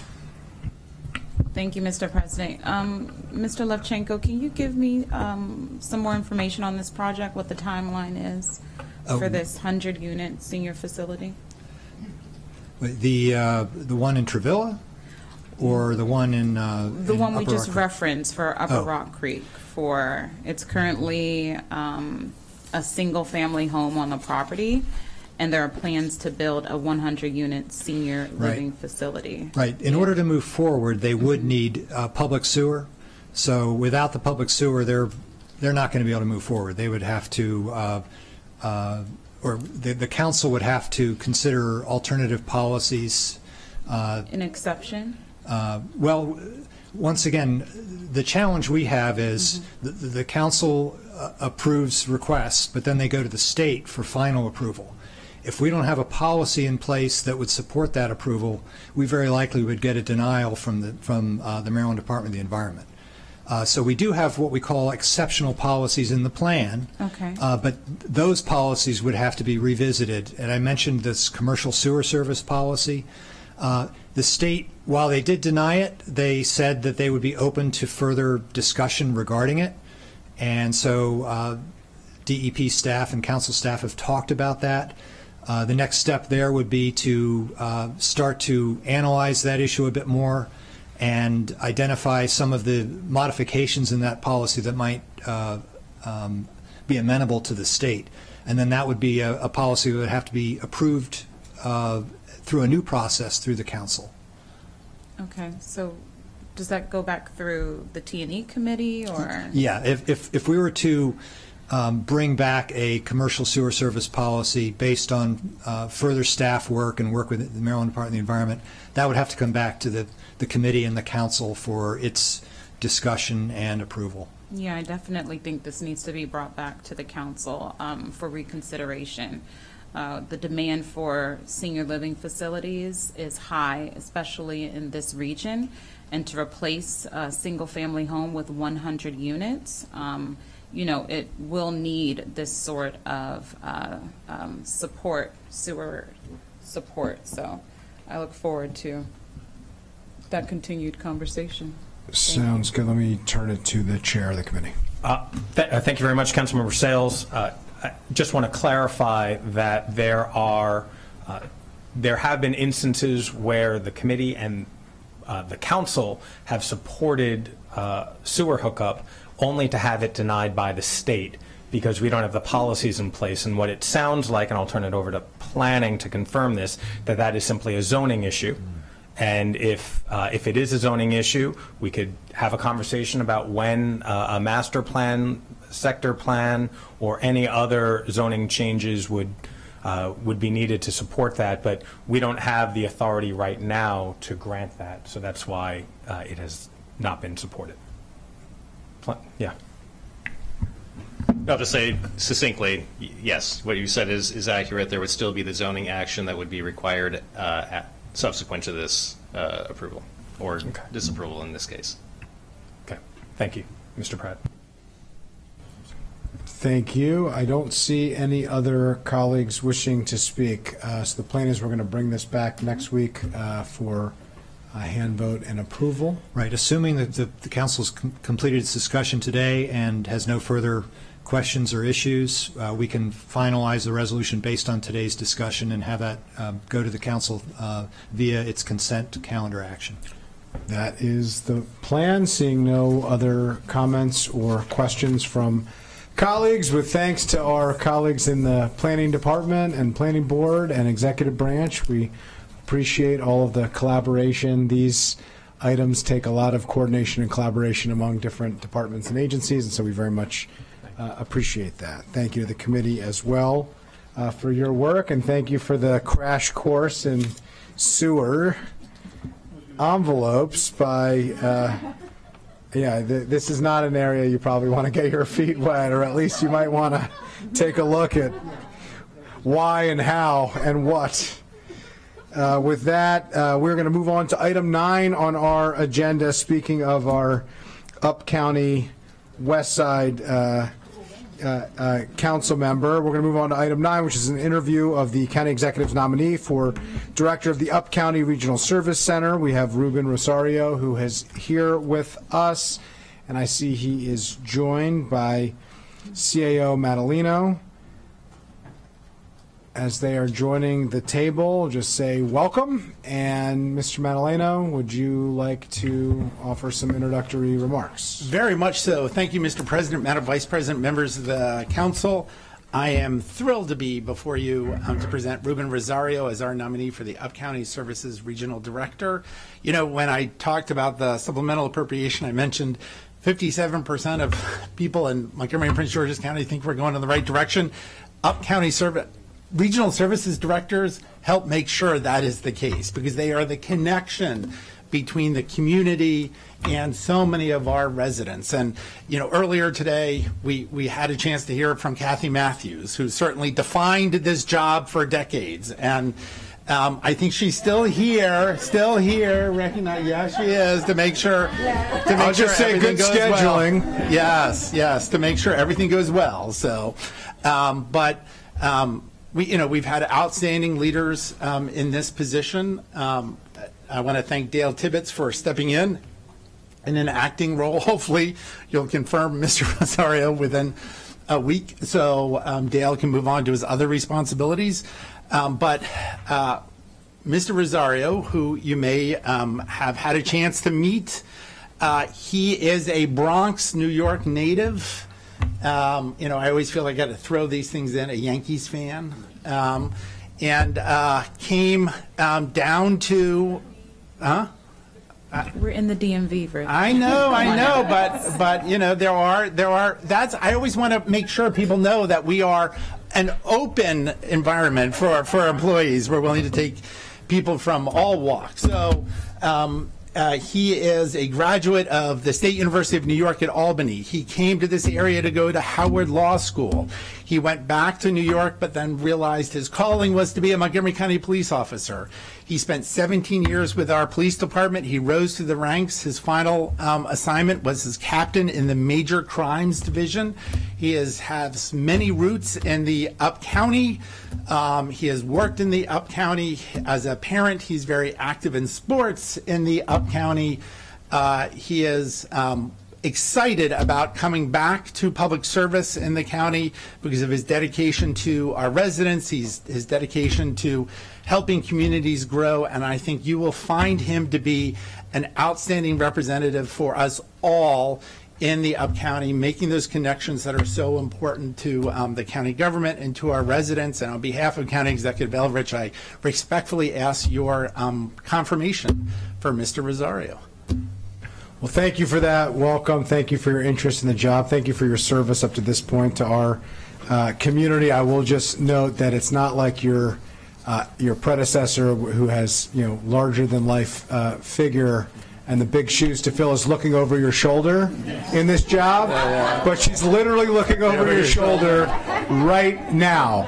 So I don't know if that's poetic justice, symbolism, or what, but I just wanted to acknowledge that. But we welcome her, thank her for all of her service. She has certainly left a significant legacy in the community, and one that all of us are thinking about as we determine how we're going to fill this important job in a fast-growing and critical part of our community. So, Mr. Rosario, I have a few questions for you that I'm going to ask, and I'll open it up to colleagues for their questions as well. Let's start with whether you can tell us about your background and qualifications as they relate to this job, and explain your understanding of the role of Regional Service Center Director in the Up County as it relates to the County Council. Now, thank you, sir. Appreciate it. Thank you, Council, for having me. I'm delighted to be here. So to answer your question, so I, as you just heard, I was born in the Bronx, New York. My family's from Puerto Rico. Just in terms of my background, my mom and dad separated at a very young age. I had a younger sister. She was just born. My father, let's say, relocated, had some other plans, and my mom found herself in the Bronx with 2 children and some, parents and things to help her out. But like a lot of people in poor communities, which is, my background in the Bronx, she succumbed to substance use disorder. And I'm saying all this to kind of give you a background as to why, where my passion comes from, because some of the things along the way in my career won't make sense otherwise. So she succumbed to substance use disorder, and we wrestled with that until I was 17 when she ultimately passed away. She passed away in a very tragic way, very common for, unfortunately, people in that situation in my community, but she passed away. And my sort of plan for life developed, if you look at this sort of, if you use a traditional family background, it would say, like, my dad was kind of law enforcement, telling me what I wasn't supposed to do, and if I did certain things, there would be consequences on the other end. I had to make good choices. It was kind of that driver. But what I needed answered more than anything else was, okay, that's what I can't do, but what can I do, right? What are my real options now? How can I change my circumstance now that so much of my support system has gone away? I do want to, recognize my grandmother, though. She filled in and did a great, great job. Never experienced one day on earth without love, so thanks to her. So for me, that sort of, softer maternal, if you will, support came from education. I was able to excel in school all throughout my life, pretty much. I had the good fortune of receiving scholarships and going to a prep school, which got me right in line for college. I went to SUNY Albany, as you heard. I considered many majors. I considered economics because back then everyone told me, look, economics and business, you can get paid and you can change your life. So I started that, but that was not a good fit at all. So I switched my major to sociology, which makes sense. I majored in sociology, not sure where I would go from there, but upon graduation, I realized, I'm going to go back to the Bronx, and I still have to do more to equip myself to make a difference, to have an impact. So applied to law school. I got accepted to Howard Law School, which, as you all know, is a historically black university and a civil rights-based school. Incredibly proud to be a graduate of that school. And there they taught me a ton from the technical advocacy standpoint, but also just from a development side, just from how to function, how to understand all the complications, all the intricacies that go along with keeping society safe and getting the resources and key support systems that society needs. All that goes into that. So graduated from law school, and like everybody else, right, again, I'm not getting a whole lot of advice from family members that had been down this road before. I'm just kind of figuring it out. I compete for a law firm job because that's what everyone does, pays a lot of money. Get a job at a law firm, 6 figures, right out of school, feeling great. Started working at a law firm I did it for a little over a year, maybe year and a half, and realized this is not where I'm supposed to be. In full transparency, I felt like I was leaving a part of myself behind. The young boy, the young kid that needed someone like me to help them no longer had access to me because I was spending my talent and skills in a space that was not directed toward them. So I left the law firm and I applied and had the great fortune of being hired as a Montgomery County police officer. The salary was different. We'll just call it that. It was a different salary, but it was incredibly rewarding in other ways. Learned a ton again. Started in Silver Spring as a patrolman. Went through several assignments, plainclothes assignments, narcotics work. Promoted. My supervisory experience was in Rockville. Learned to be a supervisor there. Did some more narcotics work, and then I moved into management. I took another test and became a lieutenant. Became a manager, and that's where I think a lot of the experience, I think that's where a lot of my police experience would connect to this role. So, I now get tied to larger scale initiatives as a manager, and I'll just tell you 3 of those in my executive career. One was, responding to helping, right, always part of a team, but helping to figure out how to respond to the opioid crisis from a suppression standpoint, sure, but really prevention and intervention also were keys for us. Played a significant part in that. I also played a significant part in helping, again, a team to stand up our criminal street gang unit, which, if you guys remember, there were multiple homicides in the county. You guys funded several investigator positions, but we had to figure out what to do with those positions. So a great team of people. I was able to be part of that. And again, prevention, intervention, suppression there. I'm interacting with the schools from an educational standpoint. We're training then what we called our school resource officers, of course not now, but training them about things like labeling, things about being responsible with lists and making sure purging requirements are being met, and all sorts of nuances there. And then working with agencies or organizations like Identity, who do a lot of intervention work, building relationships with the community. And HHS and SUN, they played a pivotal part in that as well. Anyway, and then, I would say the third major initiative that I worked on, so it was opioids, it was gangs, and then in my time as the major crimes director or captain of major crimes, a lot of the laws changed around officer-involved shootings and deaths and things of that nature. So played a significant role in helping design some of the policies there, share them with executives, and make sure that the teams that I was responsible for, homicide units, were investigating those cases appropriately. So, so I did that, and I felt like my service, my direct line service was at a sort of culmination point. I then decided, as part of my responsibilities, I was invited to be the racial equity, social justice lead for the police department. So I really relished that role. I loved it with all the civil unrest that was going on a couple years back surrounding George Floyd and things of that nature. I felt very, very passionate about that topic. I once again heard a little bit of echoes from a younger version of me at the law firm who never had what I believed was a real equitable opportunity to build relationships that would keep me there and support me. It was just a different time. It was 2004, 2003. So went to a major law firm. I was hired as director of recruiting there, which was a hot button issue also with law enforcement. So I figured I'm going to develop some skills there, and my work there was to help them recruit as many attorneys of color as possible, really skilled, really capable, and then figure out also how to retain them and develop them professionally, right? So really enjoyed that, but I was also teaching criminal justice at Mount St. Mary's at the same time, and I've taught for years. I taught implicit bias at our police academy for about a decade. I taught at Montgomery College several years back criminal justice, and Now I'm director of the Center for Student Diversity at Mount St. Mary's University and teaching 4 courses there, all in criminal justice, race and policing, ethics in policing. I have the challenges of 21st century policing, and then criminal law.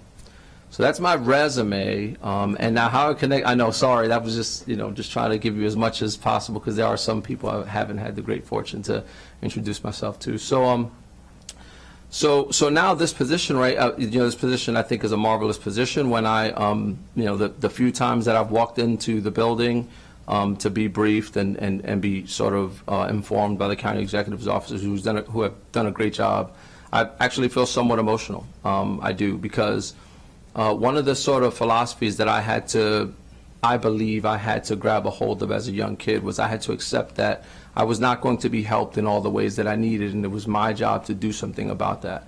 I unfortunately feel that I had to accept that at too young an age. I was a child, and it wasn't fair. It wasn't good, and I know it's done some damage to me. But the building, the position, so much of what the people that I've met do and what you guys do is a direct rejection of that idea. It's a correction, maybe is a better way to put it. There are brilliant people who are dedicating themselves to delivering, facilitating the services, the public services that people like me have always needed. And now I have an opportunity to be part of that, so I'm really excited. How it connects with the council, I believe, was another part of the question? Yes. Is that right? I mean, it's impossible to do anything great alone, right? So that part's easy. I understand that the position is a shared resource. I understand that the position is dependent upon relationship building and connection. I have to, maybe I get assignments from the county executive's office, but really, you learn this as a policeman. You take assignments from wherever the need is. If people come to you with their problems, they're actually somewhat complimenting you. They're saying that they believe you have the ability to help them and the desire to do so. So my plan is to work collaboratively with the council. I think we're aimed at the same goals, the same mission, and that's what I would do. Great, thank you. If appointed, how would you position this role to work on racial equity and social justice issues? You already touched upon it, but if there's anything you want to add to that particular issue, feel free. I'll go really fast. I'll just say, I thoroughly believe in the ministry of presence, right? You have to be present with people. They have to see you. They have to feel you. So, I plan on being very, very present. I plan on being strategic about inviting people who maybe otherwise either weren't invited or don't feel invited or have obstacles to being able to be present, right? So, I really plan on doing that. And the reason I believe that is because I don't think you can properly care for people and help them and support them if you haven't shared time to be around them. I just think it's the way we're designed. We do that experientially. We don't do that intellectually. So, yeah, I plan on working a bunch with Ken to do that as well. Great. My last question before turning it over to a number of colleagues who are in the queue. Are there any potential conflicts of interest of which we should be aware? None that I know of, no. Great. Okay, let me turn it to colleagues. Okay. My wife is a school teacher in Montgomery County Public Schools. I don't know if that's a conflict, but that's certainly not disqualifying, but appreciate you disclosing with the coach there with you. I'm going to turn it over to the council member from the Upper East Side, Councilmember Lukey. Thank you, and I think you appreciated my Upper East Side, Upper West Side dichotomy when we met, because he's from the Bronx and I'm from New Jersey, so that might be where this came from. Right. And we also chatted because I was a summer associate at the same firm that you ended up going to work at, and neither one of us stayed. But we had a great conversation, and so just want to sort of unpack a little bit further a question. You've already touched upon this, but when I ask the question, I mean it more from a nuts and bolts kind of perspective. Okay. As you and I discussed, this role obviously has a lot of very public, forward-facing components to it, not unlike your work in the police department in many respects. But then it also has, as you did in the police department, a lot of internal education, and in this role it might be external and internal. So how do you intend to balance the external, very people-facing portion of this job with the internal coordination between district council members like myself, Councilmember Balcom, Councilmember Katz, and the executive branch of government? Yeah, so thank you for your question, Councilmember. So, if I understand the question correctly, like I said before, right, I have to be present. I plan on being on the move quite a bit. I plan on being on the phone quite a bit. I plan on being probably on Zoom meetings or Teams, whatever platform we use, quite a bit. I think I have to listen to people a lot. I think I have to decipher, maybe filter some of what's shared to identify the issues that are key. I know that part of what I'll be trying to do is identify gaps between what is currently provided and what people need. And I myself, right, can't really do that. So I have to be, forward-facing, I would say initially with receiving all the information that I can, right, having an intimate connection with all of those needs. I think I then have to be regularly communicative with both, the county executive's office and council, specifically, right? To share what those things are, right. And then I have to be, good about delivering the message, right? And obviously one that's consistent with the message that you either have already shared or have shared with me. This is the way we should go about doing that, right? Inconsistency would be a bad thing, I think. So that's how I would plan to do that. And then I think the last step in that is making sure that I come back with an explanation, detailed explanation about the status of our efforts, the impact that our efforts have had, and any problems or issues that need to be modified. Great. Thank you. Thank you, Mr. President. Yes, ma'am. Thank you. Next up, Councilmember Mink. Thank you. Thanks very much for putting yourself forward and for your service prior to this point as well. Similar to East County, which I represent, the Up County Regional Services Center is not connected to an associated urban district. And that's relevant here because urban districts have budgets for, some capacity for marketing, promotions, special events, those sorts of things. So that means more falls to the regional services centers and directors, of course, in those regions to do more with less when it comes to placemaking, community building, those types of things. And I'd be remiss if I didn't give a shout out to East County Regional Services Director Drew Bande, who does an amazing job with that for my district. But I wanted to ask how you understand your potential role in placemaking and community building and that type of thing in the Up County area, and if there's anything that you wanted to add about your experience, I would assist you in that type of work. Yeah. Thanks. Yeah, thank you for your question. So I would say, right, like my direct experience has been predominantly public safety, right? Like you shared my resume, my background. If it's a public safety issue, I could talk for longer than we have time for.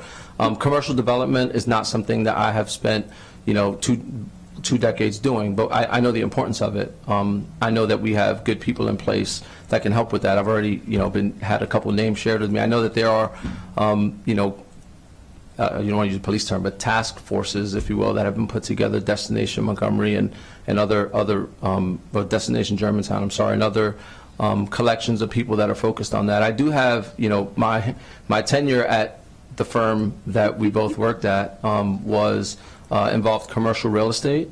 So, I was involved in planning board issues and, applying for variances and zoning rules and things like that. So, I'll understand terminology, vernacular, some of those things. But I think, in terms of strategies and things, I'm going to have to learn from people, right? Which is true of every position. Every position I've ever had, it was important to get in there and learn as much as you can as quickly as possible. So I know the importance of it. It has been shared with me. I know that, there's been great housing development and maybe a little bit less on the commercial side to support that. So I know it is a priority, and I do plan on playing a role in that. Thank you. Councilmember Mink, we also used that opportunity while you were working on the water and sewer plan. We were outside making sure that Mr. Rosario met with Ms. Ross, with Ms. Hecklinger, with Kathy Matthews to go over what was happening in Germantown, to give him an update, exchange business cards so that he could start that work right away, and jump in. We know we've awarded a $186,000 grant for Germantown Town Center placemaking and the look towards a business district. So Exciting things are happening. Kathy told me why it didn't happen 5 years ago, but we are making progress in that front. Thank you. Thank you. Next up, Councilmember Joando. Thank you. Welcome back. Thank you, sir. It's good to see you. I've enjoyed getting to know you and working with you over the years. I really appreciate your service to the county and the fact that you're back for more. I have two quick questions. How familiar are you with the Up County, just as a region? Yeah. Without, you don't have to disclose where you live or anything, but Yeah. because people will show up. But yeah. So I lived in the Up County for a little over a decade. Actually, more than that. I would say about 12 years. I know someone who works there. I'm very close with, and maybe even share a house. Huh? Yeah, that's right. And like I said before, or I think as was stated about me, my children play sports in the Up County. Even though we don't live there, that's where they get their hoop on, as they say, and play soccer. I've spent a good amount of time there. I learned to be a supervisor there as a patrolman, a patrol supervisor. All of my training was in Germantown, and I've worked a lot of cases there. But yeah, that doesn't feel good to say, but I have. No. And I'm on the Up County Hub Board of Directors. That's absolutely right. That's a good point to bring up. Yes, sir. Thank you. Thank you. I appreciate that. And I think that's, and not that you couldn't learn it, but it's good to know you have a baseline, more than a baseline of support. I think, as some of my colleagues have alluded to, the collaboration in this role and the innovation required is, there might not be a role in county government where that's maybe council member, but where it's more that you have to kind of just go and talk to meet. And I really appreciated you acknowledging the presence and going to where people are. I think you are coming in at a great time. We've had a lot of people in this role that have been great in these roles, including the indomitable Kathy Matthews. But you have a great team now. Some of your colleagues I see that are here that do a really good job. And so I know you'll lean on them. I would just, I think there's a ton of opportunity, particularly in the Up County, to develop and strengthen and connect what sometimes can seem as siloed or divergent communities. And just because there's so much geography. So I'm really looking forward to working with you to do that, and please know that I'm an ally, we're an ally, our office, we want to help you do that. So that's all I have to say. Congratulations. Thank you very much. Thank you very much. Thank you. Thank you. Thank you. Next up, Councilor McGlass. Thank you, Mr. President, Mr. Rosario. Mr. Rosario, nice to meet you. I appreciate you starting with your story. Because where we come from informs others of where we're going and who we care about. And thank you for being open on TV about where you've been. I will not hold it against you being from the Bronx, as my entire family is from Brooklyn. But I see you did go to SUNY Albany, and I have plenty of friends who went to SUNY Albany as well. And your professional career, you've clearly been a busy guy. You're doing multiple things all the time, and I think that will suit you extremely well for this position, because if you stop, you're missing something. And you noted that people have been coming to you with their problems in many of the positions you've had, and that's exactly what they will continue doing in this new position. Whether it's the problem solving, the community engagement, the public safety, or supporting our social safety net. Those are all just 4 things of what you'll be working on. And as has been noted, but it needs to be stated again, not only is Kathy Matthews here, but there are many other members of the community engagement cluster who all have your back literally and figuratively, as do we, and I look forward to working with you. Thank you. Thank you. Thank you. Councilmember Sales. Thank you for coming back and bringing your talents back to the community, specifically in the Up County. a very special part of our community. I am very impressed with your extensive experience over the years, and given the uniqueness of the Up County and your background as a regional services director, how would you balance the needs of the agricultural reserve in more developed parts of the Up County? Thank you. Great question.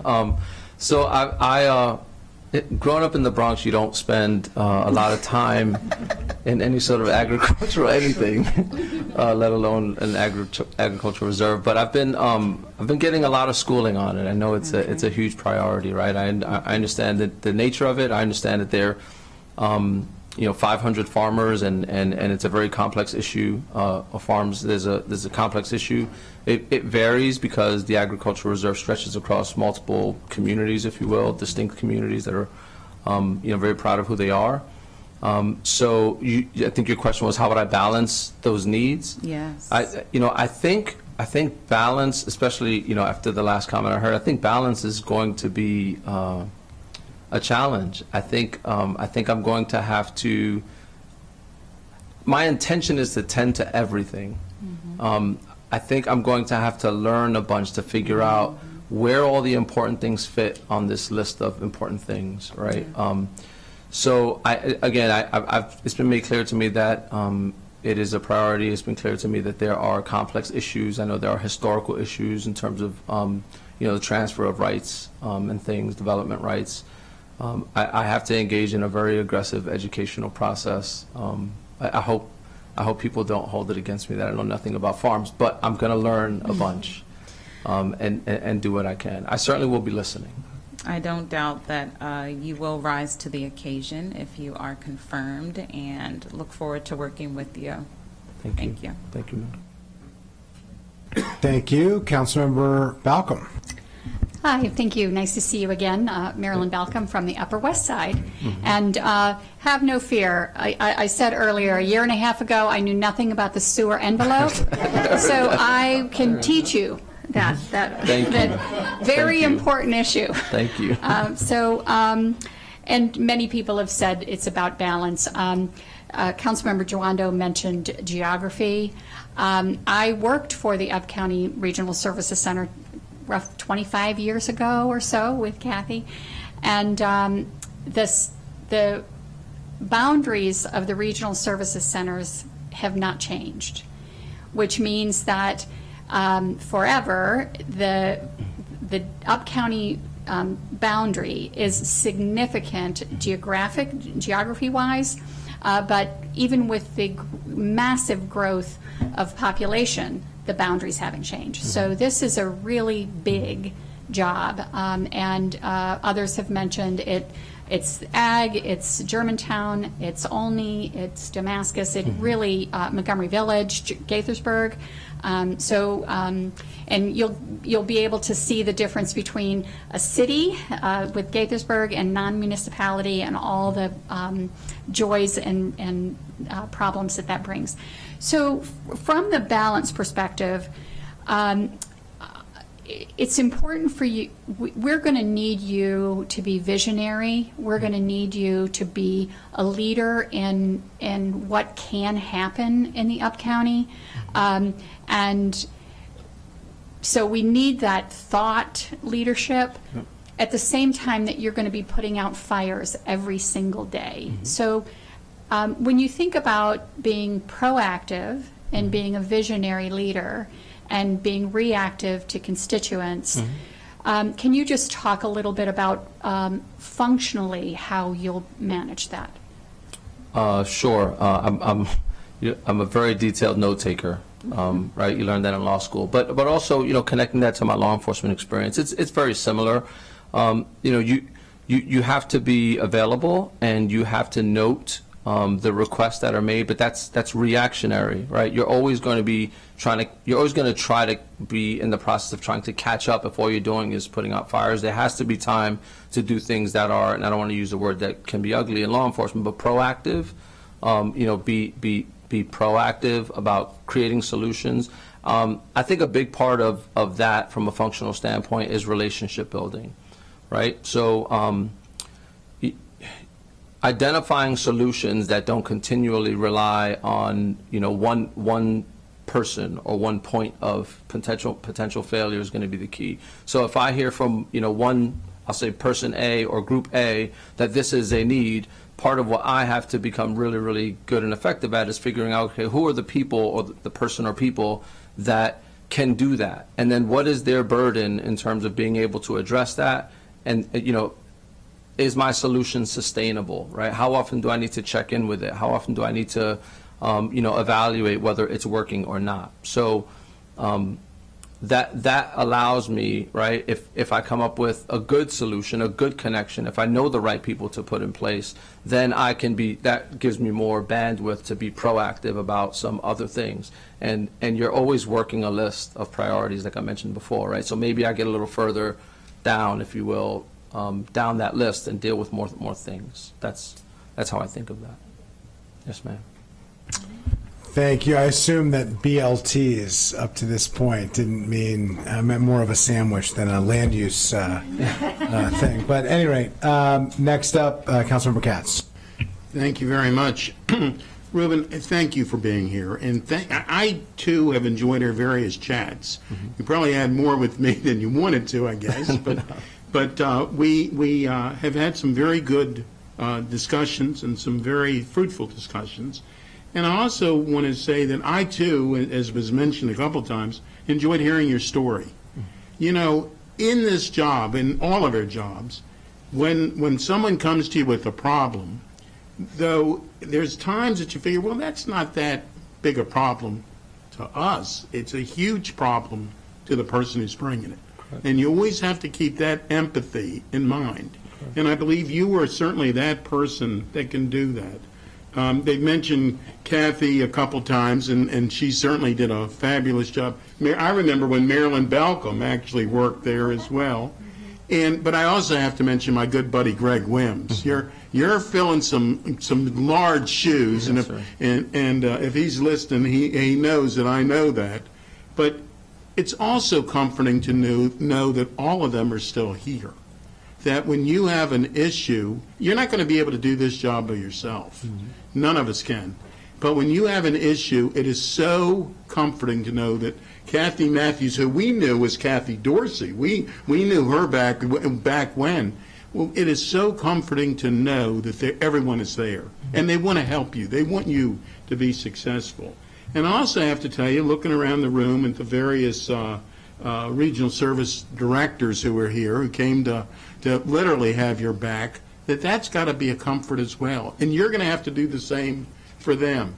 As a person who was, I guess when I was growing up, I don't know if I ever grew up, I always say I got older. But when I was getting older, Gaithersburg was considered the up county. There really wasn't a whole lot of up county beyond us, and we were considered, country. King Farm was a farm, But the reality is that, yes, it has changed. Montgomery County has changed, but the needs are still there. And we all have to figure out what's the best way to get there. And I liked your answer very, very much, and I'll stop this, but I liked your answer very, very much when you said that you might not know that much about the ag world. I can tell you, I never grew up on a farm, but there's plenty of farmers who'll give me advice, for sure. Thank you very much. I look forward to voting for you. Noted. Thank you, sir. Thank you. Appreciate that. Next up, Councilmember Fanny Gonzalez. I'm going to keep it short. Good afternoon, Mr. Rosario. I knew of you before we actually met, and that's thanks to the late Blanquita. Oh, yeah. I lived in Wheaton, and when she met my husband, who's Boricua, she said, you gotta meet this officer named Rosario, and that never actually happened, but she spoke highly of you. Especially when I shared with her things that were happening in my own neighborhood. So because of that's why I was excited to see your name on this package. So that's all I wanted to say. Thank you. And I look forward to working with you. Thank you. Thank you. And to close us out, Vice President Stewart. Great. I just want to say thank you for your service and for continuing to want to serve our great county. And as Councilmember Glass said, as someone who grew up in Brooklyn and as a Mets fan, I guess we'll overlook that. But we're really glad that you're looking forward to doing this. And I do want to thank our other regional service folks who came out today to support. You're going to be joining a great group, and I look forward to working with you. Thank you. Okay. CEO Madalena, did you have anything to add? Yes, thank you. I do want to also recognize Ms. Cardona and Mr. Fosselman, who I noticed were in the audience. I don't know if anyone else walked in, but obviously we're very excited to have him as part of the team. Hopefully you all know we meet with the regional services directors every other week to get the feedback of what's happening and try to coordinate with a bunch of the other organizations and departments in the county.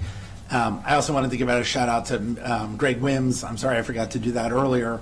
I'm obviously someone who is still very engaged in at least District 39, but overall in the Up County. Mr. President, since you've made the announcement about Mr. West joining in a few weeks, I don't know how many times I get to be before the full council with Ms. Michelson here, but I probably can't say enough how much I've enjoyed working with her. I'm sure we're going to be hearing about it over and over, but just in case I don't have a chance to talk about that in front of the full council, I want to say thank you to Marlene for all of her work, professionalism. We've had a chance to work on so many issues, but personally, she's been a great sounding board, loaded with advice for us, for all of us who rode the pandemic through county government. She was a great support, certainly reaching out to my family when my father passed away. She was a tremendous help, and I just wanted to say thank you on behalf of myself, my family, the executive branch, for all of your work, your contributions to the county, and to all of us personally. You will be missed, and I'm sure your grandchildren will be thrilled to not have you as the staff director anymore, but have you as grandma, and good luck with the wedding. So thank you, Mr. President, for that. Here. Thank you. Happy to indulge that and appreciate the comments, and I know we all share in those sentiments as well. Mr. Osorio, I'll let you be the judge of whether people are looking over your shoulder or whether they have your back. I think there's maybe a thin line between those two concepts, but really appreciate your interest in this role. Thanks again for your continued service to our community and to our county. We will be following up in very short order to take this up, so stand by and stay tuned on that, but really appreciate your responses to the questions. And as you saw by every colleague wanting to weigh in how much interest they have in this role and in supporting you and supporting those who serve in it. So thank you very much. Thank you, Mr. President. Thank you, Council. It's been an honor. Thank you. Appreciate it. Okay, we are literally right to the minute on schedule here, and as we have for the past few weeks, we will continue our review of the executive recommendations and the committee's work and recommendations on the FY25 to 30 capital improvements program. First up is item 10, review of the Public Safety Committee's recommendations. And I believe we have the Circuit Court, and I will yield to you, Chair Katz, as we invite our guests up to join us here at the table. And with that, Chair Katz, the floor is yours. Thank you very much, Mr. President. I see Judge Bonifant and others are coming forward, so I will try to keep this brief, Your Honor. The committee did meet. It was unanimous that we approved the council staff recommended approval as submitted, which we did. There is very few changes to what we had discussed, and of course the one item that we need to continue to talk about is the expenditures for the 2-year warranties and the fire options to renew on the South Tower courtrooms. But we're working on that, and if it is with your approval, Mr. President, I will turn to Ms. Farag. Approved. Good afternoon, everyone. I just wanted to point out that my biggest concern about this project, which is a new project in the CIP, is whether or not it would have delays on the caseloads. As you know, that there were caseload delays from COVID, and I just wanted to make sure that that was not exacerbated. I talked to Mr. Sheridan, the court administrator, who advised that this would be done on a graduated basis, about 2 to 4 weeks for each courtroom, I'm sorry. Working on one room at a time would minimize the impact on the docket. The courthouse also has an additional courtroom available until they get their next judgeship. So that also provides some operational flexibility if there are any unexpected delays on the wiring of the AV equipment. And as Chair Katz mentioned, the committee recommended approval. And if I could point out, Judge Bonifant is here if he... Your Honor, anything to add? Well, you need to touch the, yeah. To the right, to the right. There you go. There you go. Has a little person. Matt. That's why I brought Mr. Bonner with me. Yes. Matthew is the leader of our technical services department, and this is vital to the South Tower. This is Tim Sheridan, who's the court administrator as well. So thank you for having us here. Thank you for approving this.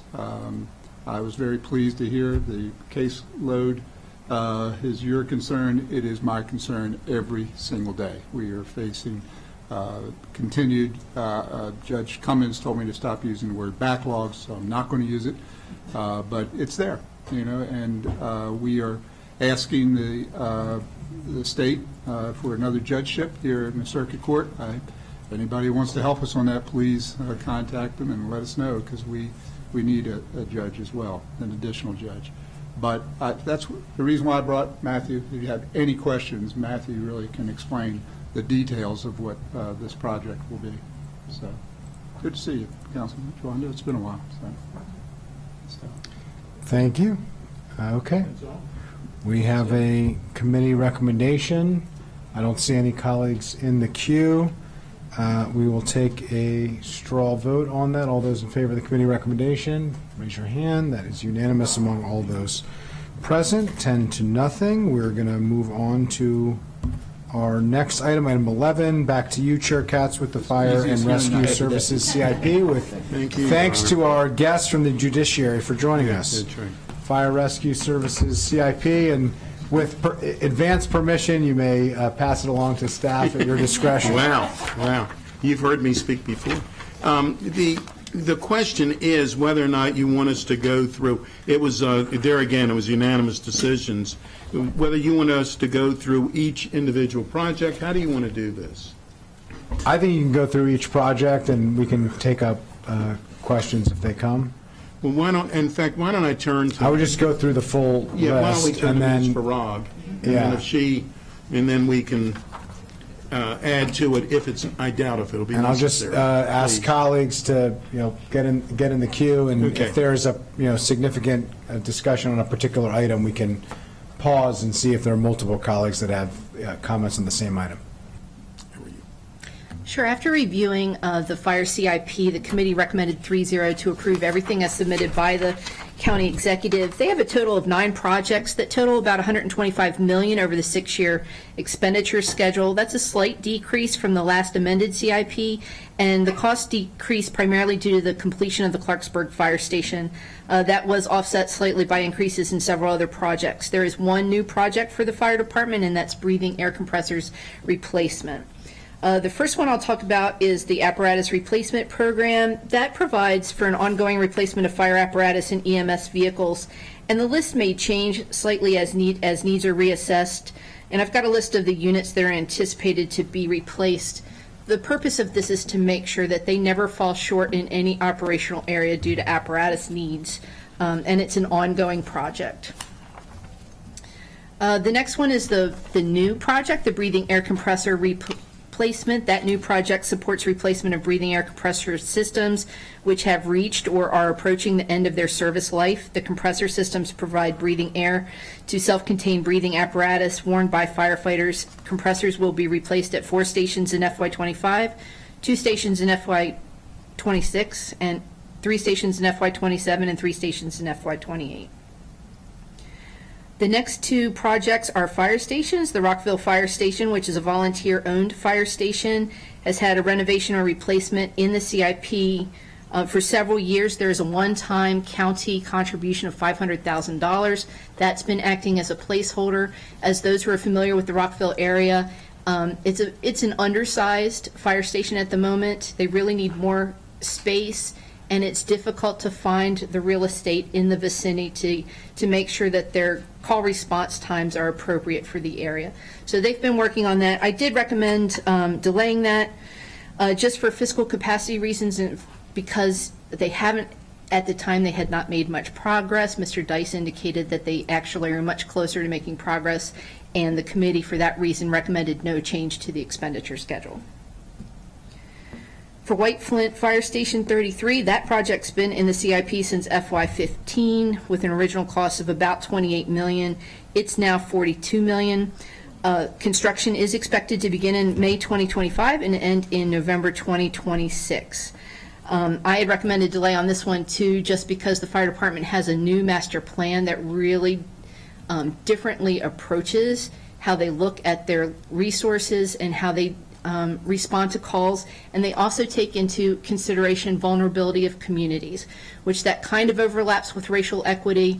As we get into the operational budget, you'll see from the operating budget equity tool that was provided, I believe fire got a 7 out of 11, but I'm not quite sure. But they've done a lot of work on community vulnerability and looking at how resources should provide appropriate services. It doesn't quite overlap with racial equity, and they're still working on building out the racial equity piece. However, it's a 50-50. You know, if you delay it for a year to do more of this in-depth analysis, it could further escalate costs if they decide not to change anything. If you delay it a year and they decide they need differently right-sized services, it might actually save costs, but we don't know at this point. For that reason, and due to the fact that it might escalate costs, the committee at this point also recommended approval of the county executive schedule as submitted. The remaining projects are level of effort projects. I wasn't going to go through them, but I'm happy to if you want. Because there are 37 fire and rescue stations across the county, these are kind of like the apparatus replacement program. They make sure that different fire departments are getting their needs met in terms of roof replacement, HVAC replacement, life safety systems, that type of thing, and resurfacing pavement, that type of thing. They're pretty set costs. You know, they vary with some inflation, but generally speaking, they stay the same cost through the expenditure schedule, and we're not recommending any changes in those. Okay. Candidly, the committee, as I say, it was a 3-0 on all of this. The committee realizes that these are life safety issues, and that we can never have, when a crisis happens, we can never have any failure with their own equipment, which is the most necessary. And as an example, for Rockville Fire Station, and this is for Fire Station 3, Rockville has other fire stations, so it's the one right down the street on Hungerford. Actually would be, in case of an emergency, it'd be the building, it would be the fire station that comes to this building.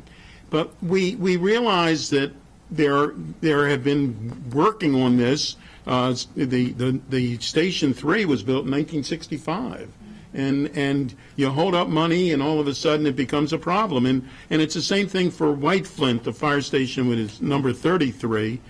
It started out in 15 as a $27.8 million project.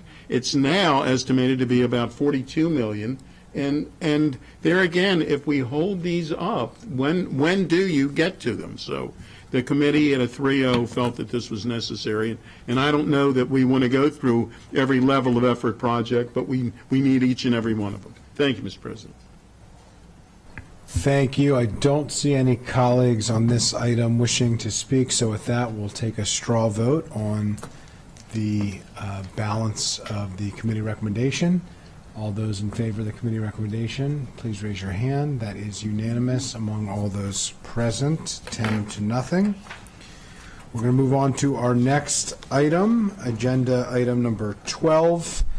For the CIP, I see our Department of General Services colleagues will stay. We have council staff joining us as well. Ms. Yao, there was a joint committee meeting here to discuss this item between the Planning, Housing, and Parks Committee and the Health and Human Services Committee. The reason for that, normally this would be a recreation facility that would only come to the Planning, Housing, and Parks Committee, but this is a facility that is envisioned to provide a much broader breadth of services and amenities to the Upper Western Montgomery County region, something that I have worked on quite a bit, and colleagues have continued with that effort. Very much appreciate the work that the Department of General Services and Councilmember Balcom, as a district council member who represents this area, the town of Poolesville, and others who have been very active in this. We had a robust conversation about the cart and the horse, so to speak, in terms of the program of requirements and the general time frame for how these projects move forward. It was the view of the joint committee that we should advance this project, that there still are some questions that we need to have answered, but there is no question that we want to move forward with a project that will be a minimum of the amount that we're allocating to this. It's approximately 15,000 gross square foot facility, and the program of requirements is imminently expected and ongoing as part of active discussions between the Department of Recreation, Department of General Services, the town of Poolesville, and the broader community. And I know Councilmember Balcom and her team are very actively involved in all of those conversations. With that, let me turn it over to Ms. Yao to see if anything was missed. I think you pretty much summarized it well. Anything from Recreation or Department of General Services? Okay, we have a recommended project cost, $15.5 million, program between FY28 through FY30. With that, we have a joint committee recommendation. I don't see any colleagues wishing to speak.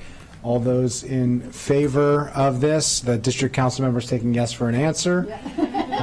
That is unanimous, 10-0 among all those present. Thank you for that. Our next item on the agenda, item number 13, is the Wheaton Arts and Cultural Center. Chair Jawando, would you please share the recommendation of the Education and Culture Committee? Absolutely. Happily, this is an important project, as I know the district council member, I think all colleagues know. We met recently and last year, just for context, the council amended the CIP to allow our Department of General Services to conduct a site evaluation for co-location of mixed-use development, and we approved the supplemental appropriation of $75,000 to allow MHP and the county to apply for a low-income housing tax credit for the housing project. Very pleased. We got an update on the progress from DGS, and including the community town hall and the overall timeline. And you know, we found out, and I think people know, there's going to be a 40,000 square foot building along for the Arts Center, along with 320 multifamily units, 39 townhomes, and 15,000 square feet of office space. So stealing the thunder, but happy to do it. And so we unanimously recommended approval. And with that, I'll turn it back to you. Or to whoever you want to. Yes, thank you. Let me turn it to the district council member, Councilmember Fanny Gonzalez. Very quickly, I just wanted to, and thank you so much to the committee for approving this, and I look forward to the rest. I am so excited, I can't even talk, of the committee to also approve. That won't last long. You know me so well. I just wanted to mention that we're going to have our first town hall session to talk about what's going to happen inside these structure. The meeting with DGS is going to happen on April 24th at 6 p.m. at the Wheaton Library. In every single one of my events, I always offer dinner, so there's going to be food there. Every single council member here is invited to please come if you can. And I thank the county executive and the DGS team for all their work in partnership on this. Thank you. Terrific. I don't see any other colleagues in the queue. We have a committee recommendation for the Education and Culture Committee. All those in favor of the recommendation, please raise your hand. That is unanimous, 10-0 among all those present. You know, who says that this is not a group that gets to unanimous support? This CIP, at least pre-reconciliation, is an indication that we that we are. Okay, we're going to move on to our last item of the day, which is the item number 14, the CIP review of the Parks Department. I will just, as the Parks Department and Ms. Dunn and the Planning Board Chair are joining us, I'm going to turn it over to council staff. I'll just note, as has been the case frequently, we are facing significant affordability reconciliation here. The committee has worked quite hard in trying to figure out and get to a point where we are prioritizing the most important priorities, recognizing that there are some challenges that we have to work through. I will note that the executive in these cases has the easy job. We have the hard job. There's just an affordability reconciliation of how much overall would need to be cut in order to make the numbers work, but then we have to decide among parks facilities and projects that are some of the most relied upon, public open spaces, recreational opportunity, mental health opportunities, wellness opportunities, gathering spaces, for communities and for residents. So, that is the spirit in which we went about this. I'll just, there's a lot of details here. I can, turn it over to staff. Perhaps before we go through the items one by one, we could turn it to the Planning Board Chair and the Parks Department to give some initial comments, and then I'll turn it over to Ms. Dunn to walk us through the specific recommendations with the specific projects. Mr. Chair. Thank you so much for having us today. Other than to say thank you, and we appreciate how you appreciate how important parks is to the county. And we'll just turn it over to Ms. Dunn or Director Figueredo, but we'd like to just move this along, but thank you for having us be here. Absolutely. Happy to hand this over to Pam. Okay, 36 ongoing projects, 2 new projects. The county executive recommends funding at $303 million, which is a very small increase that doesn't meet the inflationary increases and other dynamics. So that's the headline. Let me turn it over to Ms. Dunn for the details. Great. Good afternoon, Council, and thank you. Yes, as the President just noted, the Capital Improvements Program for the MNC PPC Parks Program consists of 38 projects. 36 of those are ongoing. There are 2 new projects. And the County Executive has recommended funding at $303 million. This is about a 2.3% increase from their currently approved CIP, but falls short of their proposed or recommended CIP for the coming fiscal years, and it is short by $24.2 million. In the County Executive's budget, that's noted as a reconciliation PDF, affordability reconciliation PDF, which reduces the current revenue expenditures by $11 million and the government obligation bonds expenditure by $13.2 million. So what you'll see, we have a second page of the cover sheet for the staff report. The staff report goes through every single PDF. We include a chart showing you what the funding level is for each of the 6 years of the CIP. It shows what the current funding level is, what the recommended change is, and it indicates whether or not it is affected by the affordability reconciliation PDF via a response to that reconciliation PDF by the Parks Department and the Planning Board. So those are the details. They're all in the staff report. But on the second page of the cover sheet, we really have a nice summary for you. I'm going to go through slowly the summary, and then we can turn to any details that you'd like. And then also at the very end, we will also turn to sort of that conversation about how and what do you do to meet the reconciliation PDF is where we'll spend most of our time. So with that, I'll just repeat that there are the 2 new PDFs or 2 new PDFs. These are replacement PDFs. They aren't the 2 new ones. These are replacement. There are 2 PDFs for planned life cycle asset replacement maintenance projects that are ongoing. One is for local parks, one is for non-local parks. They're separated that way primarily for funding sources. This CIP recommends replacing the current ones because they exist with several sub PDFs and categories. And this will replace those without those subcategories. This has been something that the Parks Department has agreed to with the analysts at OMB.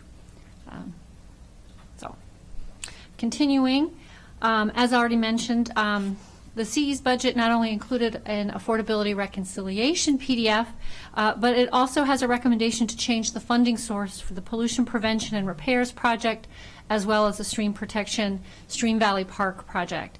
And this would replace long-term financing with water quality protection bonds. And primarily for the pollution prevention PDF, this moves about $3.3 million from FY24 into the new CIP, and for the stream protection PDF, this moves about $4.3 million into the next CIP. The next thing is that there are 2 new projects, as we've already mentioned. One is an acquisition project. This is called the Silver Spring Park Benefit Payments Project, and this is to collect money from development applications as they go through the review process in downtown Silver Spring, where they may not be able on their site to provide some open space or public amenity. They can put money into the park fund. The second project is a development project, which several council members are excited about. I think you all know about it. It's the Littonsville Civic Green, and this will be constructed along the Purple Line in the area of the Littonsville Rosemary Hills neighborhood. Beyond that, the Planning Board proposes modifications to a handful of its 36 ongoing projects. Those are listed for you, as I mentioned, on the second page of the summary. They are also all individually in the staff report with all the details. There's also a number of projects, and actually the majority of projects proposed by the Parks Department are being proposed with what we call minor or consent level changes. These are honestly just 2 additional years to the CIP. Those 2 additional years are 2 ongoing projects that haven't been completed, and they're at the same funding level as currently exists. We don't see them as a significant change, either in scope or in funding, ultimately. And then last are the modifications to projects that were put forward to meet the Executive's Affordability Reconciliation PDF. And these are primarily for the trails, natural surface and resource-based recreation, the trails hard surface renovation, trails hard surface design and construction, Vision Zero, and Wheaton Regional Park improvements.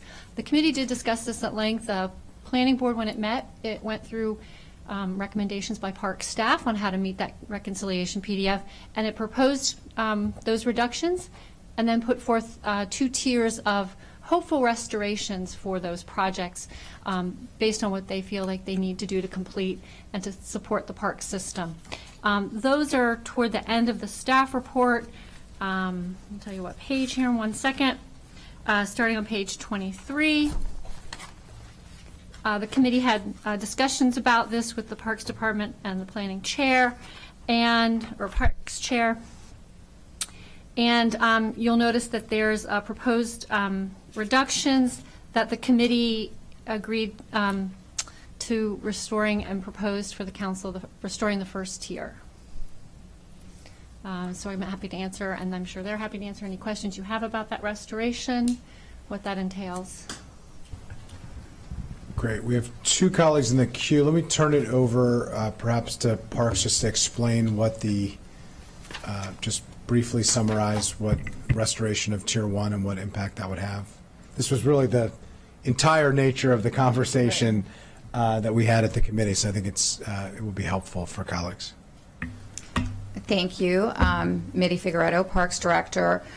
When we were asked to find $24 million in reductions, $11 million in current revenue, and another 13 or so in GO bonds, we had to go to the few PDFs where we had actually requested an increase because we were very targeted in our requests for this cycle and really geared it towards equity projects where we needed to make some investments, a new park like Littonsville, trails where we have federal funds that we're implementing, and we wanted to be able to continue to do our ongoing work while we were doing the providing the matching funds for those federal grants, and our PLAR non-local, which is really what funds the maintenance of what is now a 100-year-old park system. So when we had to find those $24 million in reductions, we had to go to where the money was. Where did we ask for the increases? And what that meant was taking the money out of the requested increases in GO bonds for Wheaton Regional Park.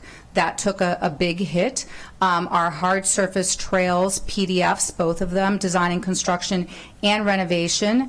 And then primarily on the current revenue side, it hit 2 of our PDFs, which where we had requested an increase in current revenue, and that was, again, PLAR non-local and our natural surface trails PDF. So as we brought our requested tiers to the planning board and then to the Planning, Housing, and Parks Committee at the council, we broke them down into 2 different tiers and requested restoration of funds for Wheaton Regional Park, our hard surface renovation PDF, and then the 2 other PDFs where we had asked for increases in current revenue.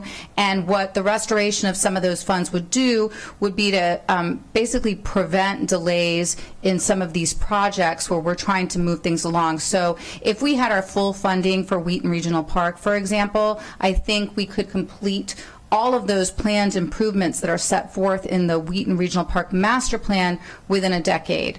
Under the county executive's proposal, it would take us 20 years or more. With what the Planning, Housing, and Parks Committee recommended, we're much closer to our initial plan for this, and we're looking at maybe a dozen years. As opposed to 20 under the county executive's recommendation. And the same with the hard surface trail restoration. It just means less delay of other planned projects like improvements, for example, or renovation to the Rock Creek Trail, which is in pretty rough shape, as well as the Little Falls Trail, for example. It allows us to implement the projects with those RAISE and Safe Streets for All grants without delaying other projects that are needed. And then, of course, PLAR non-local, that's, all the kind of fixes that our parks need. In fact, we just recently got a communication, I think, in the last few days informing us that there is a major issue at one of our parks buildings where we may need to replace a roof that's going to cost like $500,000. And these things come up, and that's what those categories fund. So definitely the committee's vote to restore our Tier 1 is very welcome to us and very helpful. Appreciate that. I think the context is very important to understand what the restoration of the cuts actually mean. I think, PLAR, we were talking about systemics in the school system. PLAR really is the equivalent of systemic in the parks budget on the capital side as well. With that, let me turn to colleagues, starting with Councilmember Sales. Thank you, Mr. President. And thank you, Parks and Planning, for this packet preparation. I noticed that in FY23 and 24, there were reductions of $1 million total, and then in subsequent years, I see $1 million total of reductions regarding Vision Zero, and just wanted to know what the impact of those reductions are.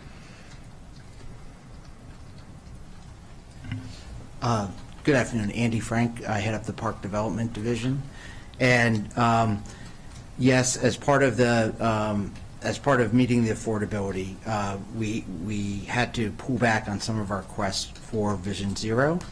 But that doesn't mean that there isn't funding in Vision Zero that's going to allow us to help move the program along. And with the grant funding that we received that Mitty had referenced, we do believe that we are going to be moving forward with our priority projects. Of course, having that additional $1 million that's in the restoration, of course we would put every penny of that to good use in terms of trail safety and crossing safety and traffic calming, if that was available, of course. But in prioritizing different things, we did feel that we did have some funding to move forward with projects in that regard, and we were balancing the tiers with other priorities and things such as the Wheaton Regional Park and the overall trail system. So as Mitty had said, getting the full funding of the Tier 1 is very much appreciated, and we would work with that and try and work as much of the Vision Zero as we could. Of course, though, we would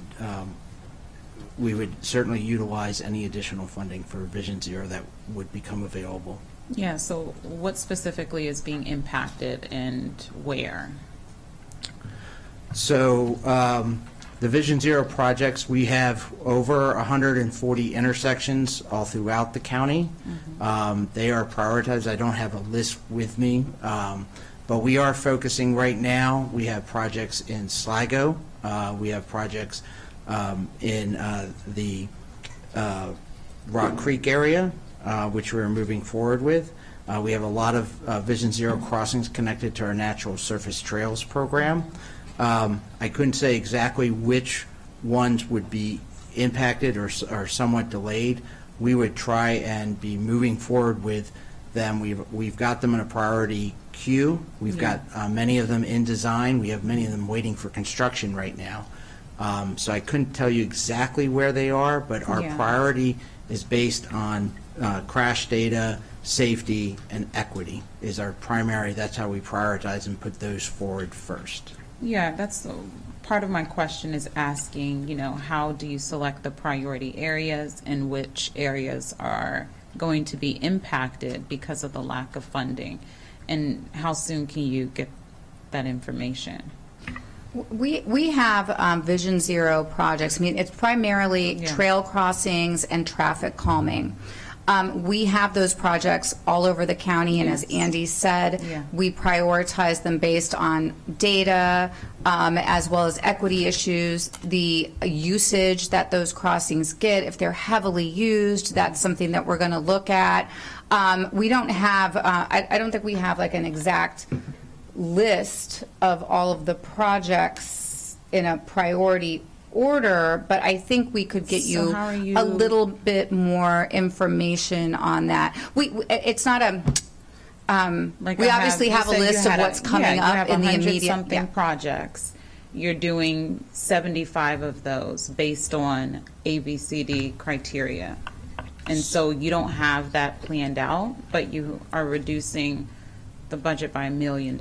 Well, we were requesting an increase in the program over the next 6 years, and a lot of that was related to the SS4A and the RAISE grants, and that part of that was the matching. So those, to sort of answer that question on where the increased funding would go, those particularly are targeted to Matthew Henson Trail connections, to Wheaton Regional Park and surrounding areas, and to Sligo Creek Park, Sligo Creek Stream Valley Park, which contains many units. Those are that's where that $1 million comes from. They were additive projects. So what that would do, it would slow down some of the projects in those areas, but we would also obviously work on trying to economize as best we can, and to we will obviously be back over this time frame and reevaluating the projects. Those are the locations that are primarily included in this $1 million reduction. Again, certainly those are areas where if we had the money, we would implement the programs a little bit faster. That is absolutely true. Okay. I think I was just concerned about the traffic calming areas, but as the council president mentioned that the committee made the recommendations to. So, well, just to be clear, I just want to clarify. So, the way that it works is that the county executive sends over the capital budget request. As part of that, there is a reconciliation affordability PDF. Essentially what that means is, here are the cuts that you would need to make in these years in order to actually make this work. But he says, and this is not this particular county executive, this is just the way the process works. I'm not trying to be hypercritical here, but it's a nice gig as the county executive, because the county executive sends to us you all figure out what cuts you would make to what individual PDFs. Not projects per se. Sometimes PDFs are projects. In this case, Vision Zero is a very large countywide series of projects that are all captured in one area. The board, like the school system, then as an outside agency, then has to decide how they're going to absorb $24 million in cuts, a very large cut to their request. And they prioritize existing funding. And as part of it, they put forward, here is what our non-recommended cuts are. Here's what we would ask for you to restore, which requires more money, both current revenue dollars and GO bond funding as part of the capital budget reconciliation. So the committee looked at the different tiers and decided to move forward with restoring Tier 1 funding, which restores some, but not all, of the Vision Zero funding, in addition to other funding, including for Wheaton Regional Park, including for trails. So that's the decision before us today, is whether or not to agree with the committee to restore a portion of what the county executive had done in terms of projected cuts, subject to reconciliation of the capital budget, which obviously we're not here yet. As we heard from all the other items through this discussion, the prior discussions that we have had here, there are going to be a lot of moving parts and moving pieces that we're going to have to figure out. But they're not suggesting to us that we cut their budget request. They are offering to us, if you are going to cut us, these are the ways that we could absorb in the most reasonable process, and we would like you to restore, to the extent possible, these priority areas, including Vision Zero, of which we restored some but not all of what they requested based on the tiering structure. And I think based on that information, I wanted to know what's at risk. If we're not able to fund it completely, especially for Vision Zero specifically, what's at risk? What are we losing out on, especially the traffic calming? Trails, I'm fine with delaying, but what traffic calming intersections are we delaying? Calming, so our traffic calming program right now, we are active on Sligo Creek Parkway. We were going from north to south, so we were working from University Boulevard down. We have gotten... which ones are we not going to be able to address because of the ones that would be delayed would be the furthest ones to the south, in the direction we're working in tandem with Montgomery County Department of Transportation on integrating road rehabilitation with Vision Zero. So we're working from up there and down towards New Hampshire Avenue. And in Beach Drive, we're also active on Beach Drive, and we're starting construction up near Garrett Park Drive at the north end, and we're working our way down. So it's not a clean north to south, because there are some areas, particularly when you think about Beach Drive, we have a very important project that's already in our queue for Stony Brook area. That's a very, Linden Lane, Stony Brook area. It's very... be a really neat connection to be able to make safely under the Beltway there. But the ones that would be delayed are mostly the ones towards the south in those two areas in terms of traffic calming. We are active on those projects. We are trying to move as efficiently as we can, and we talked about we are going to have a communication upcoming about the Parks Road PDF and how we feel that we could create some cost savings that may allow us to get a little bit faster on some of these Vision Zeros on our parkways by incorporating those projects together. So we'll move as quickly as we can. But those are really, it's really the southern end of Sligo and the southern end of Beach Drive that would be most affected. Thank you for answering my question. Thank you. I'm sorry, I misunderstood. Council Vice President Stewart.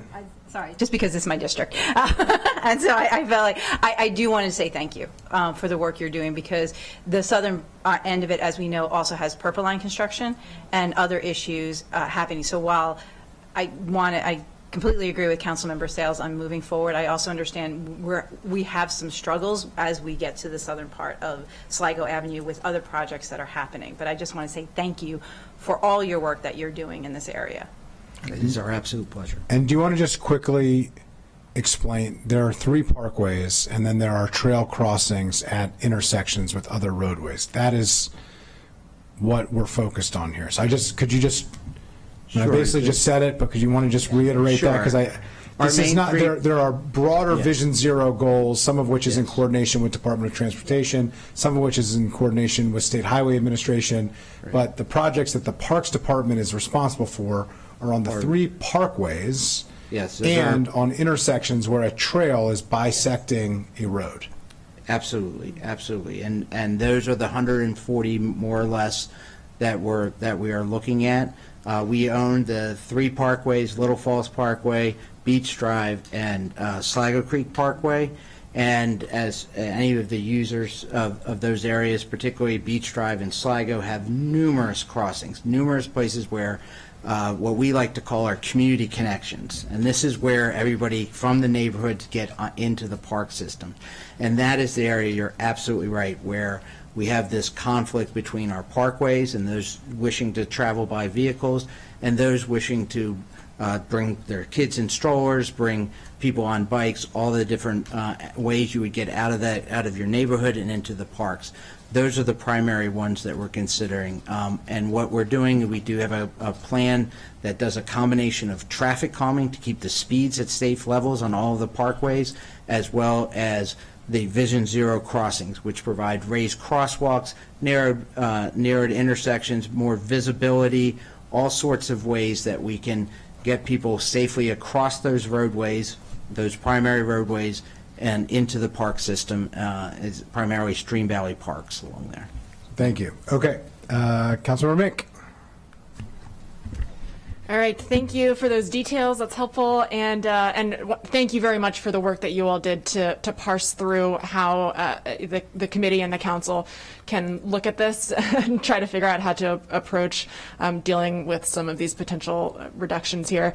And great thanks to the committee for your diligence in really fine-toothing all of these and making sure we have a plan that's going to work. It's going to be fiscally responsible, but is also going to be responsive to a community that every time there is any kind of budget public hearing since I have been on the council, of course we are flooded with folks who are telling us that parks are extremely important to them, they need our trails to be maintained, and that they're very, very concerned about any potential reductions. So very much appreciate the efforts, the joint efforts of all of you here before us today and your teams, as well as the committee, for us to be able to address some of these potential reductions, acknowledging that we can't restore everything that we would like to. Some tough decisions have to be made, but I think that this has landed in a good place.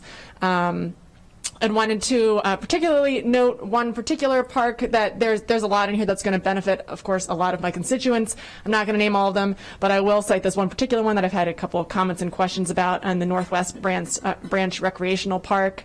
And I've gotten a couple questions about a potential disc golf course there, and I'm glad to see that funding is moving and all of those things, but just emphasizing, of course, the importance of outreach and communication there, and any way that my office can be supportive of that, would love to be looped in. And if there's anything, I see your finger on the button, please feel free to, if you have any updates on that, that'd be great.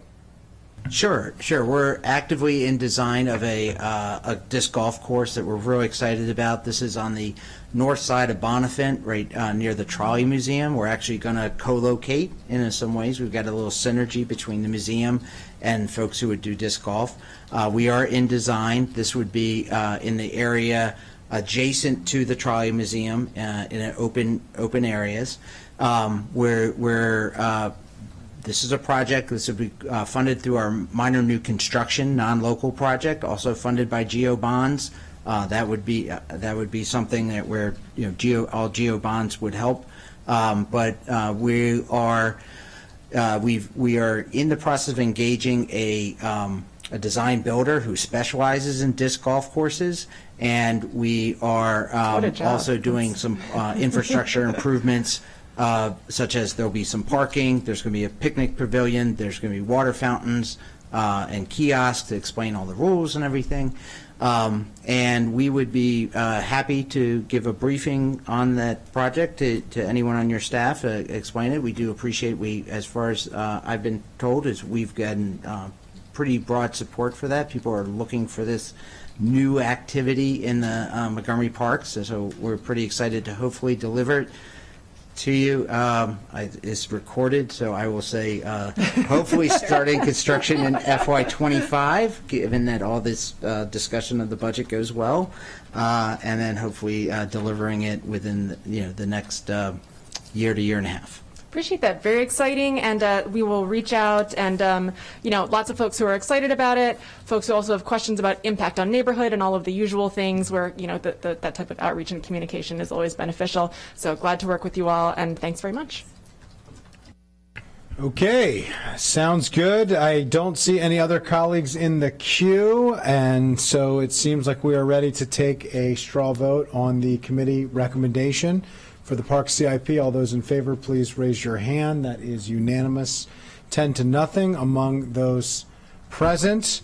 With that, we are done for the day. Colleagues, we are adjourned. PBJ 590 AM on the Interstate 270 corridor, WPDD 1070 AM.